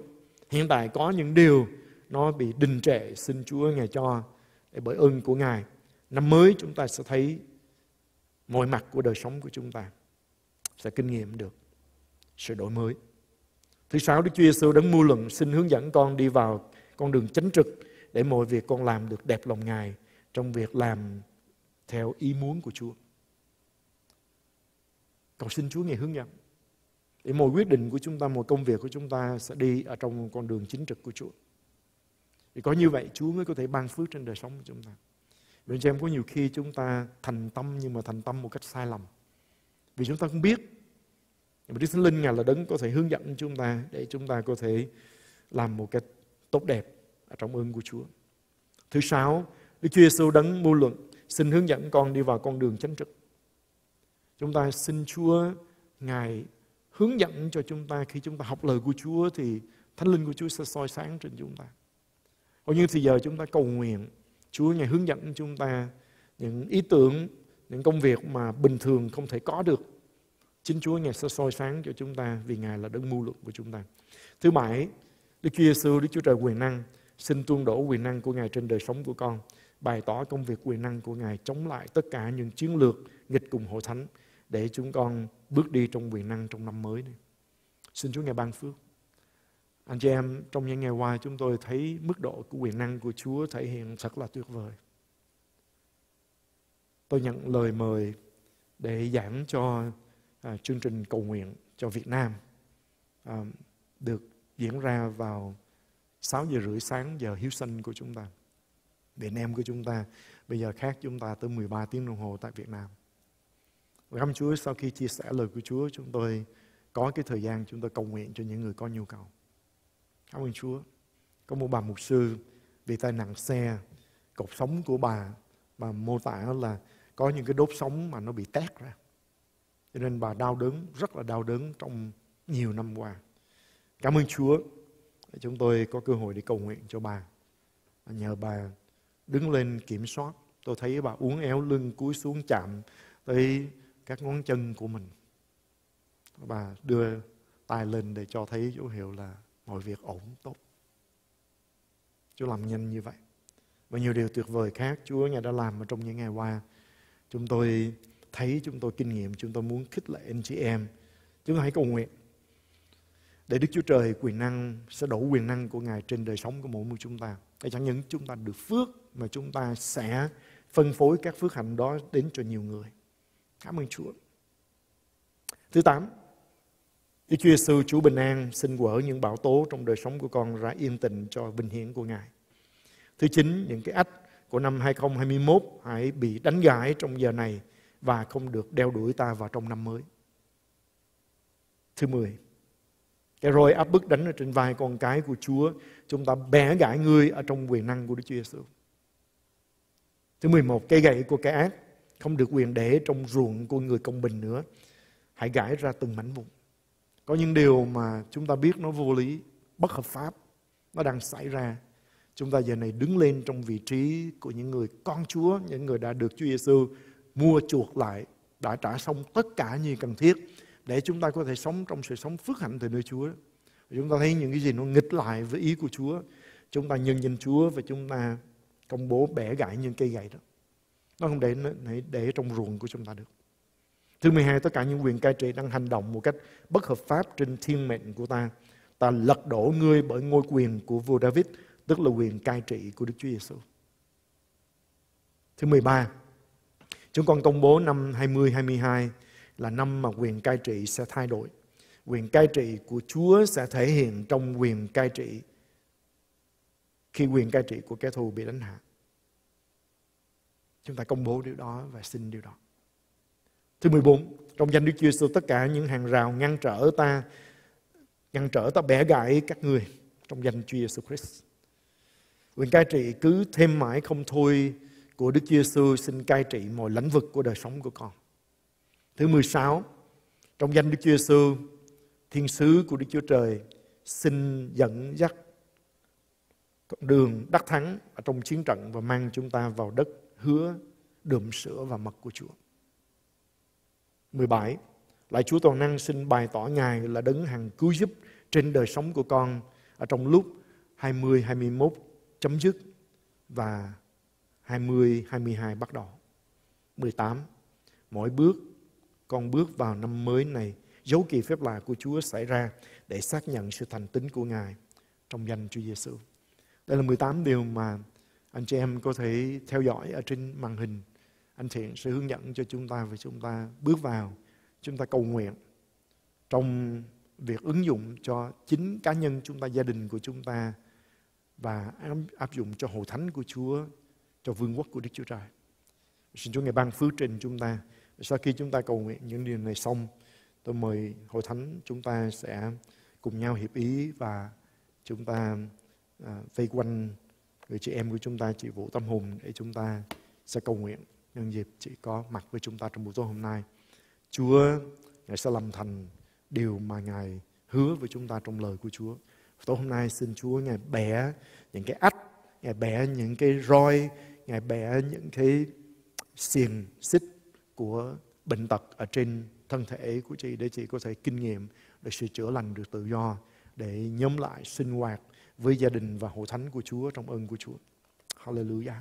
Cảm ơn Chúa. Bây giờ chúng ta tìm một người bạn đồng đội hoặc là anh chị em có thể rải khắp nhà thờ trong thời giờ này và chúng ta cùng nhau cầu nguyện điều này. Tôi sẽ tiếp tục cầu nguyện lớn tiếng để anh chị em của chúng ta ở xa có thể theo dõi với chúng tôi. Còn các anh chị em có thể cầu nguyện và chúng ta liếc nhìn lên trên màn hình. Anh Thiện sẽ chiếu lại những cái điểm cầu nguyện này để chúng ta cùng nhau dâng lên đến trước mặt Chúa trong buổi tối hôm nay. Cảm ơn Chúa. Hallelujah. Ngợi khen Chúa của chúng con. Cảm ơn Chúa vì kế hoạch tuyệt vời của Ngài. Khi thế giới nhân loại đang đi ở trong bóng tối, đang đi ở trong sự tối tăm, khi dân sự của Chúa đã lạc lối, đã tách rời Đức Chúa Trời và đi ở trong sự tối tăm, thì Chúa Ngài đã lên kế hoạch. Ngài đã tuyên báo từ sáng thế ký chương 3 và Ngài cũng đã sử dụng tiên tri Êsai để loan báo những điều này, để tiên báo những điều này, để tiên tri những điều này. Chúng tôi cảm ơn Chúa vì kế hoạch của Chúa.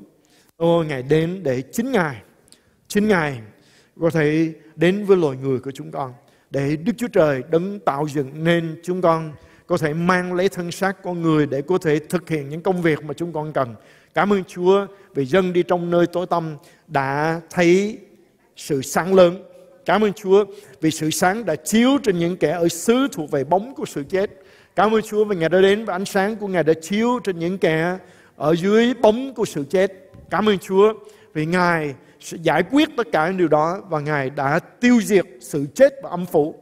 Bởi sự hy sinh của Ngài mà chúng con ngày hôm nay có thể đến với Chúa và nhận sự sống đời đời trong ơn của Ngài. Chúng con cảm ơn Chúa. Cảm ơn Chúa. Cho nên chúng con cảm ơn Chúa vì tất cả những phước hạnh mà Chúa Ngài ban cho chúng con ở trong Đức Chúa Giêsu Christ. Tất cả những phước hạnh đó chúng con nhận được ở trong ơn của Ngài. Và buổi tối hôm nay Chúa Giáo, trong các danh xưng của con trẻ đã được ban cho chúng con. Một con trai đã được ban cho chúng con. Con trẻ đã sinh ra cho chúng con. Một con trai đã ban ra cho chúng con. Chúng con cảm ơn Chúa vì ngày hôm nay chúng con hiểu chúng ta đã được Chúa Ngài giúp đỡ để chúng con có thể kinh nghiệm Chúa là Chúa của chúng con. Chúng con ngợi khen Ngài. Nguyện ánh sáng của Chúa chiếu ngời ở trên từng cá nhân trên hội thánh của Ngài. Như lời của Chúa đã truyền lệnh ở trong Cô-rinh-tô thứ nhì chương 4 của số 6. Sự sáng phải soi ra trong nơi tối tăm. Chúng con ngợi khen Ngài vì lệnh truyền này của Chúa, việc phải xảy ra. Những chỗ tối tăm ở trong đời sống của chúng con, những chỗ còn khuất ở trong cuộc đời của chúng con, Chúa ơi xin chiếu sáng vào để những góc khuất ở trong cuộc đời của chúng con mà chúng con không thấy được khi chúng con nhìn kính chiếu hậu cũng như kính hông, chúng con không thấy được. Nhưng chỉ có Chúa là Đấng Ngài soi sáng thì việc sẽ xảy ra. Lại Chúa, những góc khuất ở trong cuộc đời của chúng con, những chỗ mà chúng con chưa thấy để chúng con có thể ăn năn, để chúng con có thể tiếp nhận, để chúng con có thể kinh nghiệm được Chúa trong đời sống. Xin Chúa Ngài giúp đỡ. Lạy Chúa, sự sáng phải soi từ trong nơi tối tăm để làm cho sự sáng của Ngài trôi loà trong lòng của chúng tôi. Đặng sự thông biết về vinh hiển của Đức Chúa Trời soi sáng nơi mặt của Đức Chúa Jesus Christ. Chúa ơi, có quá nhiều điều phước hạnh mà chúng con chưa hưởng được vì chúng con chưa biết đã có ở trong Đức Chúa Jesus Christ. Trời, hôm nay xin Chúa Ngài soi sáng tấm lòng của chúng con giờ hôm nay mở rộng và thưa với Chúa rằng chúng con xin đón nhận tất cả những điều mà Chúa cho chung với con ấy, ban cho chúng con chung với Đức Chúa Jesus Christ trong sự cứu chuộc của Ngài. Chúng con cảm ơn Chúa, Ngài cứu chúng con, Ngài chuộc chúng con về vì Chúa có một chương trình tuyệt vời cho đời sống của chúng con. Cảm ơn Chúa, xin ban ơn quyền năng của Ngài thể hiện để sự thông biết về vinh hiển của Đức Chúa Trời sẽ được soi sáng ở trong tấm lòng của chúng con bởi vì đã chiếu sáng ở trên Đức Chúa Jesus Christ. Chúng con cảm ơn Ngài, chúng con ngợi khen Ngài. Chúng con đón nhận trong thời gian này cho đời sống của chúng con không còn một chút nào còn bị che khuất nữa, nhưng sẽ được soi sáng và lộ ra như ban ngày. Chúng con cảm ơn Chúa phước hạnh mà Ngài ban cho. Chúng con cảm ơn Ngài để chúng con hiểu được Chúa, kinh nghiệm được Ngài như cách mà Chúa Ngài đã định để chúng con có thể kinh nghiệm được Chúa. Một sự sống sung mãn, một sự sống phước hạnh tuyệt vời, một sự sống được Chúa Ngài phục hồi tất cả những gì đã mất khi Adam và Eva đã phạm tội. Cảm ơn Chúa. Thứ nhì, chúng con cầu nguyện tất cả công việc của sự chết muốn giết đời sống của chúng con giờ này trong thẩm quyền của Chúa, chúng con công bố và xin Chúa Ngài hậu thuẫn chúng con trong ơn của Ngài. Trong danh Đức Chúa Jesus Christ ta công bố tất cả những công việc của sự chết muốn giết lời chứng của ta hãy bị đùa đi bởi ánh sáng lớn của Đức Chúa Trời ngay giờ này. Ngay giờ này. Cảm ơn Chúa. Cảm ơn Chúa. Cảm ơn Chúa. Không có bóng của sự chết ở gần chúng con nữa, vì Chúa Ngài đã đến ở trên chúng con. Ngợi khen Ngài. Cảm ơn Chúa. Sự sáng đã chiếu trên những kẻ ở xứ thuộc về bóng của sự chết. Chúng con ngợi khen Chúa, chúng con chúc tụng Ngài. Giờ này trong ơn của Chúa, trong quyền năng của Ngài, xin đùa đi tất cả những công việc và những điều cặp theo của Covid-19 đã khiến cho dân tộc, cho xứ sở của chúng con cũng như nơi mà chúng con đang sinh sống trong những ngày qua luôn có bóng của sự chết lãng vãng. Chúng con xin ân quyền của Ngài thể hiện ra một cách trọn vẹn và đùa đi hết Chúa dạo. Anh chị em của chúng con, những người con Chúa sẽ kinh nghiệm được sự sống, được sự bảo vệ của Chúa, và ánh sáng của Ngài sẽ đùa đi bóng của sự chết ra khỏi đời sống của chúng con, để chúng con bước đi trong ơn của Ngài vì những gì Chúa Giêsu đã chuộc lại cho chúng con. Chúng con cảm ơn Chúa. Lại thần yên ủi xin đến yên ủi những chỗ đau khổ trong đời sống của chúng con. Chúa ơi, có những gia đình mất cha, mất mẹ, mất anh chị em của mình ở trong những ngày qua. Con xin Chúa và thần yên ủi Ngài đến và Ngài giúp đỡ. Và bởi ơn của Ngài Chúa dậu, thì gia đình của các đầy tớ của Chúa mất người thân thương, thì gia đình của anh chị em của chúng con mất những người thân thương. Tất cả đều sẽ được sự yên ủi của thần yên ủi của Ngài trong ơn của Ngài. Lại Chúa, qua sinh hoạt của Hội Thánh, các chương trình truyền giảng trong mùa Giáng sinh này, xin làm cho số người sinh hoạt của tại VBC Houston này sẽ thêm nhiều. Cảm ơn Chúa vì những người con của VBC Houston đang kết quả ở khắp nơi.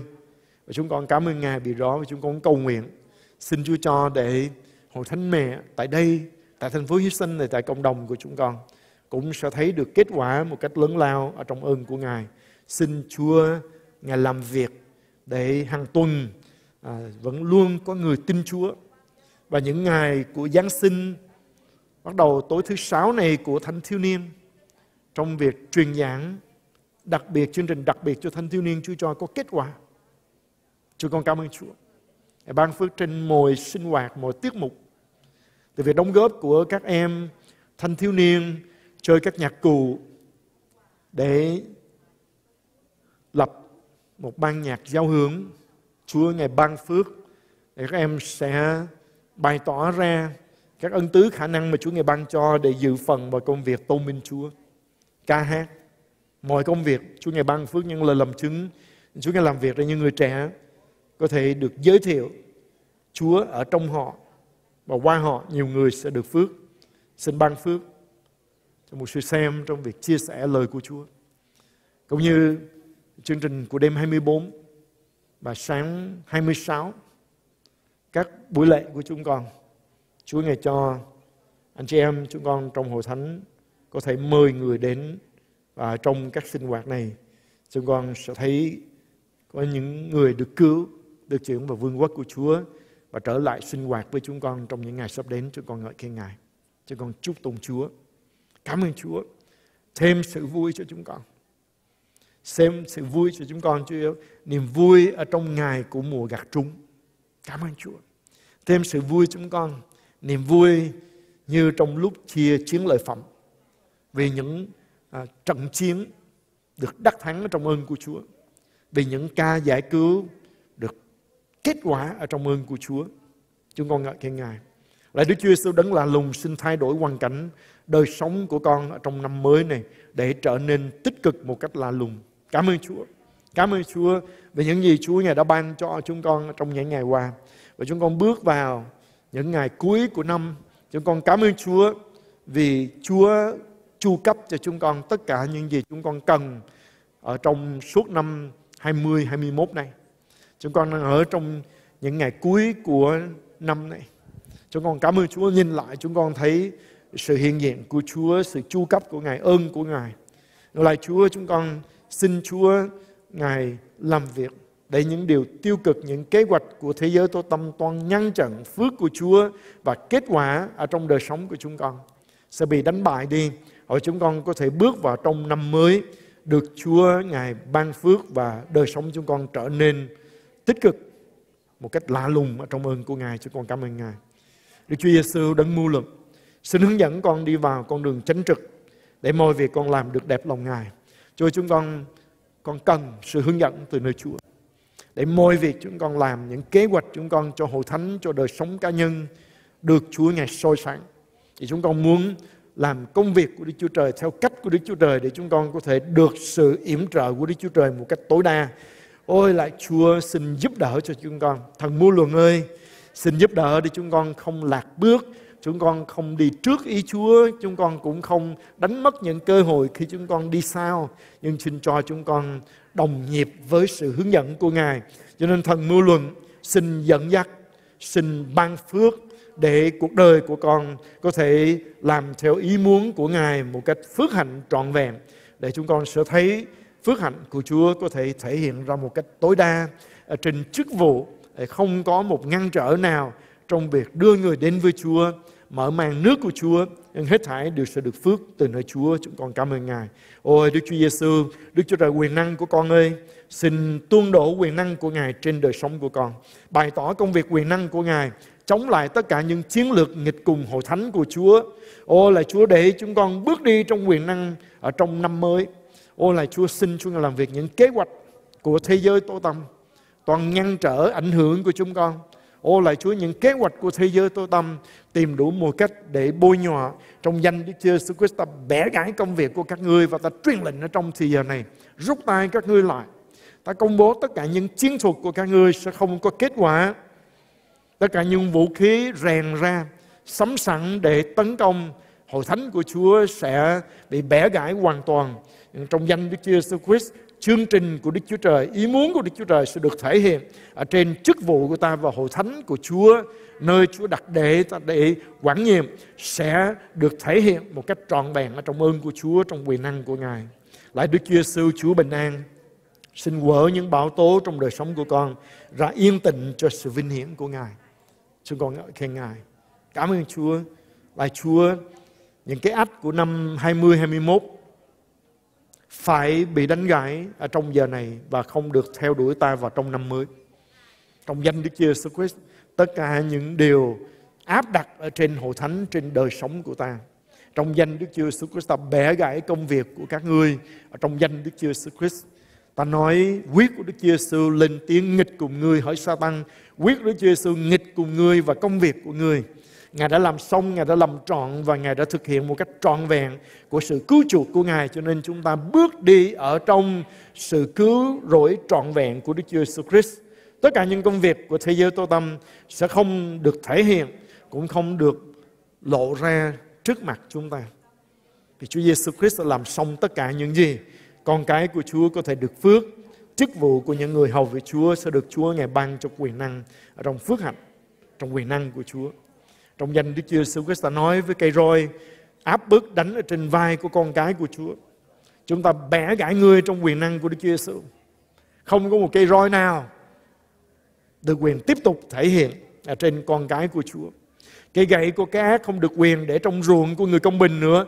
Hãy bị gãy ra từng mảnh vụn và biến mất khỏi ruộng của những người con Chúa, của gia đình của chúng ta, trong danh Đức Chúa Giêsu Christ.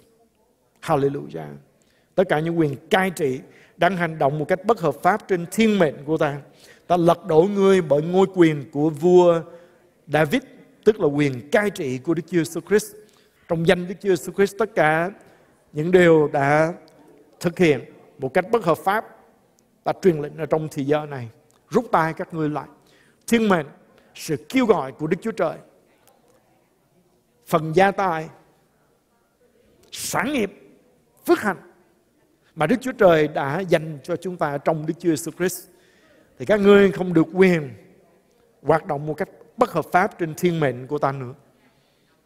Trong danh Đức Chúa Giêsu Christ, rút tay các ngươi lại và cút khỏi đời sống chức vụ của chúng ta, sinh hoạt của Hội Thánh VBC Houston, trong danh Đức Chúa Giêsu Christ.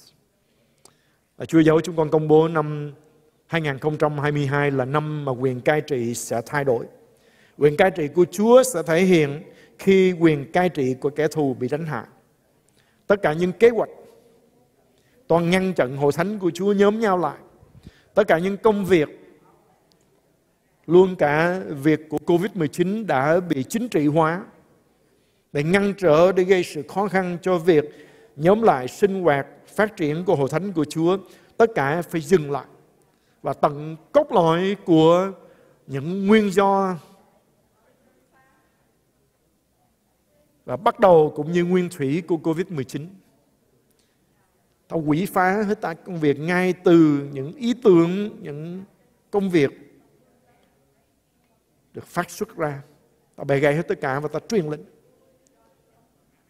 phá sập tất cả những kế hoạch của các ngươi trong danh Đức Chúa Jesus Christ. Tại Chúa xin hành động, bày tỏ vương quyền của Ngài Chúa dòng trên những điều chúng con công bố. Bắt đầu là đời sống của con, của gia đình của con, của hội thánh của Chúa, của cộng đồng của chúng con, của đất nước, xứ sở của chúng con. Vì Ngài là vua trên muôn vua và Chúa trên muôn Chúa. Ngài là vua của đời sống của con. Chúng con cầu nguyện xin nước của Chúa được đến và ý của Ngài được nên trên đời sống của con, trên chức vụ của con, trên gia đình của con, trên hội thánh của Chúa nơi con đang hầu vị Chúa, đang quản nhiệm ở tại đây, ở trên cộng đồng của chúng con, trên thành phố của chúng con, trên đất nước này. Và chúng con cầu nguyện tràn về đến quê nhà của chúng con, trên dân tộc của chúng con. Chúng con ngợi khen Ngài, chúc tụng Ngài. Nước của Chúa được đến, ý của Ngài được nên ở trong năm mới, trong quyền năng của Chúa. Chúng con cảm ơn Chúa. Trong danh Đức Chúa Giêsu, tất cả những hàng rào ngăn trở ta bẻ gãy các ngươi. Có những hàng rào đã ngăn trở bước tiến của hội thánh của Chúa, sự mở mang của vương quốc của Đức Chúa Trời, ta nhân danh Đức Chúa Jesus Christ trong thời giờ này mà bẻ gãy tất cả. Quyền cai trị cứ thêm mãi không thôi của Đức Chúa Jesus Christ cai trị mọi lĩnh vực của đời sống của con. Cho con giao trọn quyền cai trị của Chúa trên cả cuộc đời của con. Con giao vương quyền của Ngài trên cuộc đời của con.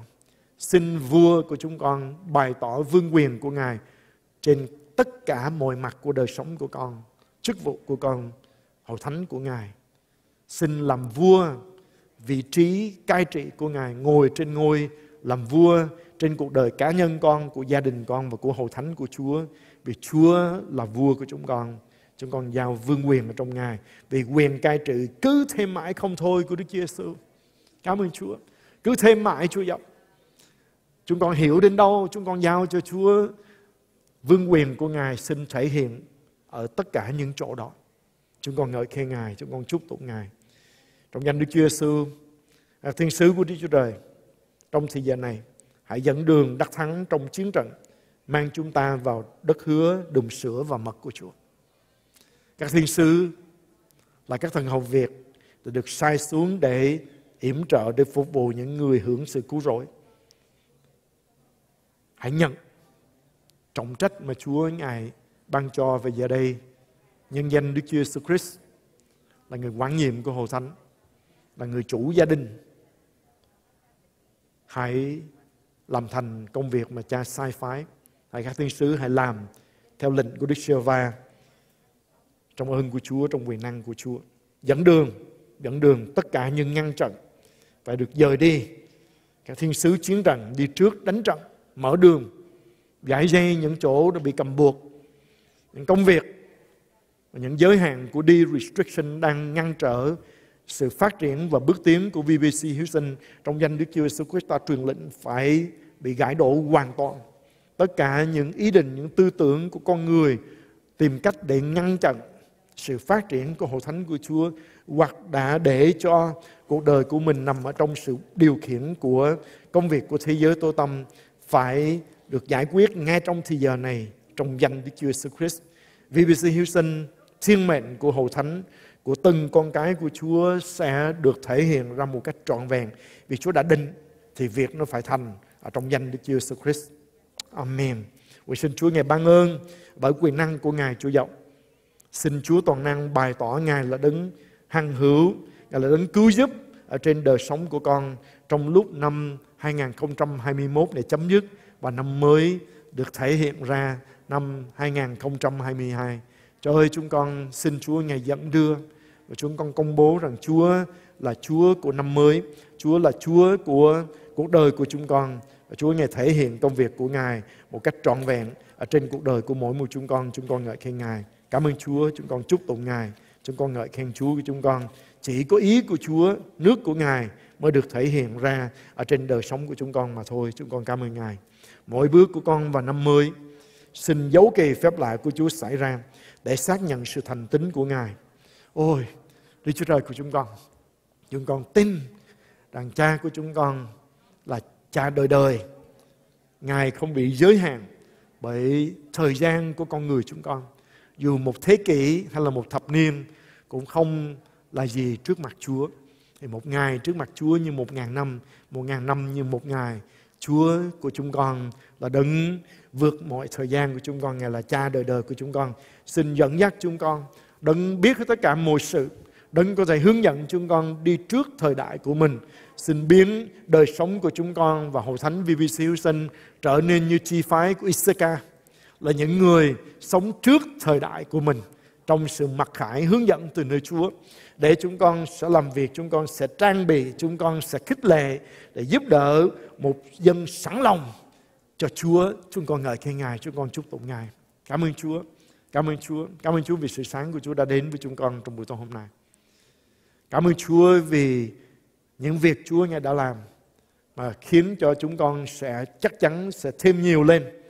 Chúng con sẽ, niềm vui của chúng con lại vui lớn hơn nữa vì những việc Chúa Ngài làm trên đời sống của chúng con. Những công việc của thế giới tối tăm, của những điều áp đặt ở trên đời sống của chúng con bị bẻ gãy, bị phá hủy hoàn toàn. Và công việc của Chúa sẽ được thể hiện một cách trọn vẹn. Chúng con cảm ơn Chúa, chúng con ngợi khen Ngài vì một con trẻ đã sanh cho chúng con. Cảm ơn Chúa. Cảm ơn Chúa Giêsu đã sanh cho chúng con. Một con trai được ban cho chúng con. Cảm ơn Chúa. Cảm ơn Chúa Cha vì Ngài đã ban cho chúng con trai của Ngài, con độc sanh của Ngài. Để chúng con nhờ con ấy mà được cứu, chúng con nhờ con ấy mà được phước. Ở trong ơn của Chúa, chúng con ngợi khen Chúa, chúng con chúc tụng Ngài. Chúng con đón nhận tất cả những công việc, hoạt động, vận hành của nước của Đức Chúa Trời sẽ đến ở trên đất này một cách lớn lao, một cách trọn vẹn. Bởi lời cầu nguyện của chúng con, xin nước của Chúa được đến, ý của Ngài được nên ở đất như trời. Chúng con cảm ơn Chúa và chúng con hiệp ý cầu nguyện trong danh Chúa Giêsu Christ. Amen. Amen. Cảm ơn Chúa, xin Chúa ban phước trên anh chị em càng hơn. Và chúng ta có thể về xem lại bài học buổi tối hôm nay và các điểm cầu nguyện để trong tuần chúng ta sẽ tiếp tục cầu nguyện yểm trợ cho tất cả các chương trình truyền giảng, một sinh hoạt của chúng ta, những việc mà chúng ta được Chúa Ngài mở cửa, chúng ta dự phần vào giảng online cho khắp nơi, cũng như là phước hạnh của Chúa dành cho chúng ta một cách đặc biệt nữa ở trong những ngày cuối của năm, giao thời giữa năm 2021 và năm 2022. Ở tại trại Nhà Ca, Chúa Ngài cũng sẽ làm một sự bùng nổ tại đó. Người trẻ được phước và chúng ta Hội Thánh cũng có cơ hội nghỉ ngơi và được lời của Chúa yểm trợ, dẫn dắt chúng ta cho những gia đình hạnh phúc, cho những phước hạnh mà Chúa Ngài dành ban cho chúng ta, để chúng ta sẽ bước vào trong năm mới với tất cả những điều Chúa Ngài dành sẵn cho chúng ta. Chúa ban phước cho anh chị em và sẽ gặp lại anh chị em trong các buổi nhóm kế tiếp ở trong ơn của Chúa. Và các con cái của Chúa đang nhóm tại chỗ, chúng ta sẽ bước qua thì giờ chúng ta đặc biệt cầu nguyện cho chị Vũ Tâm Hùng ở trong thời giờ này. Hallelujah.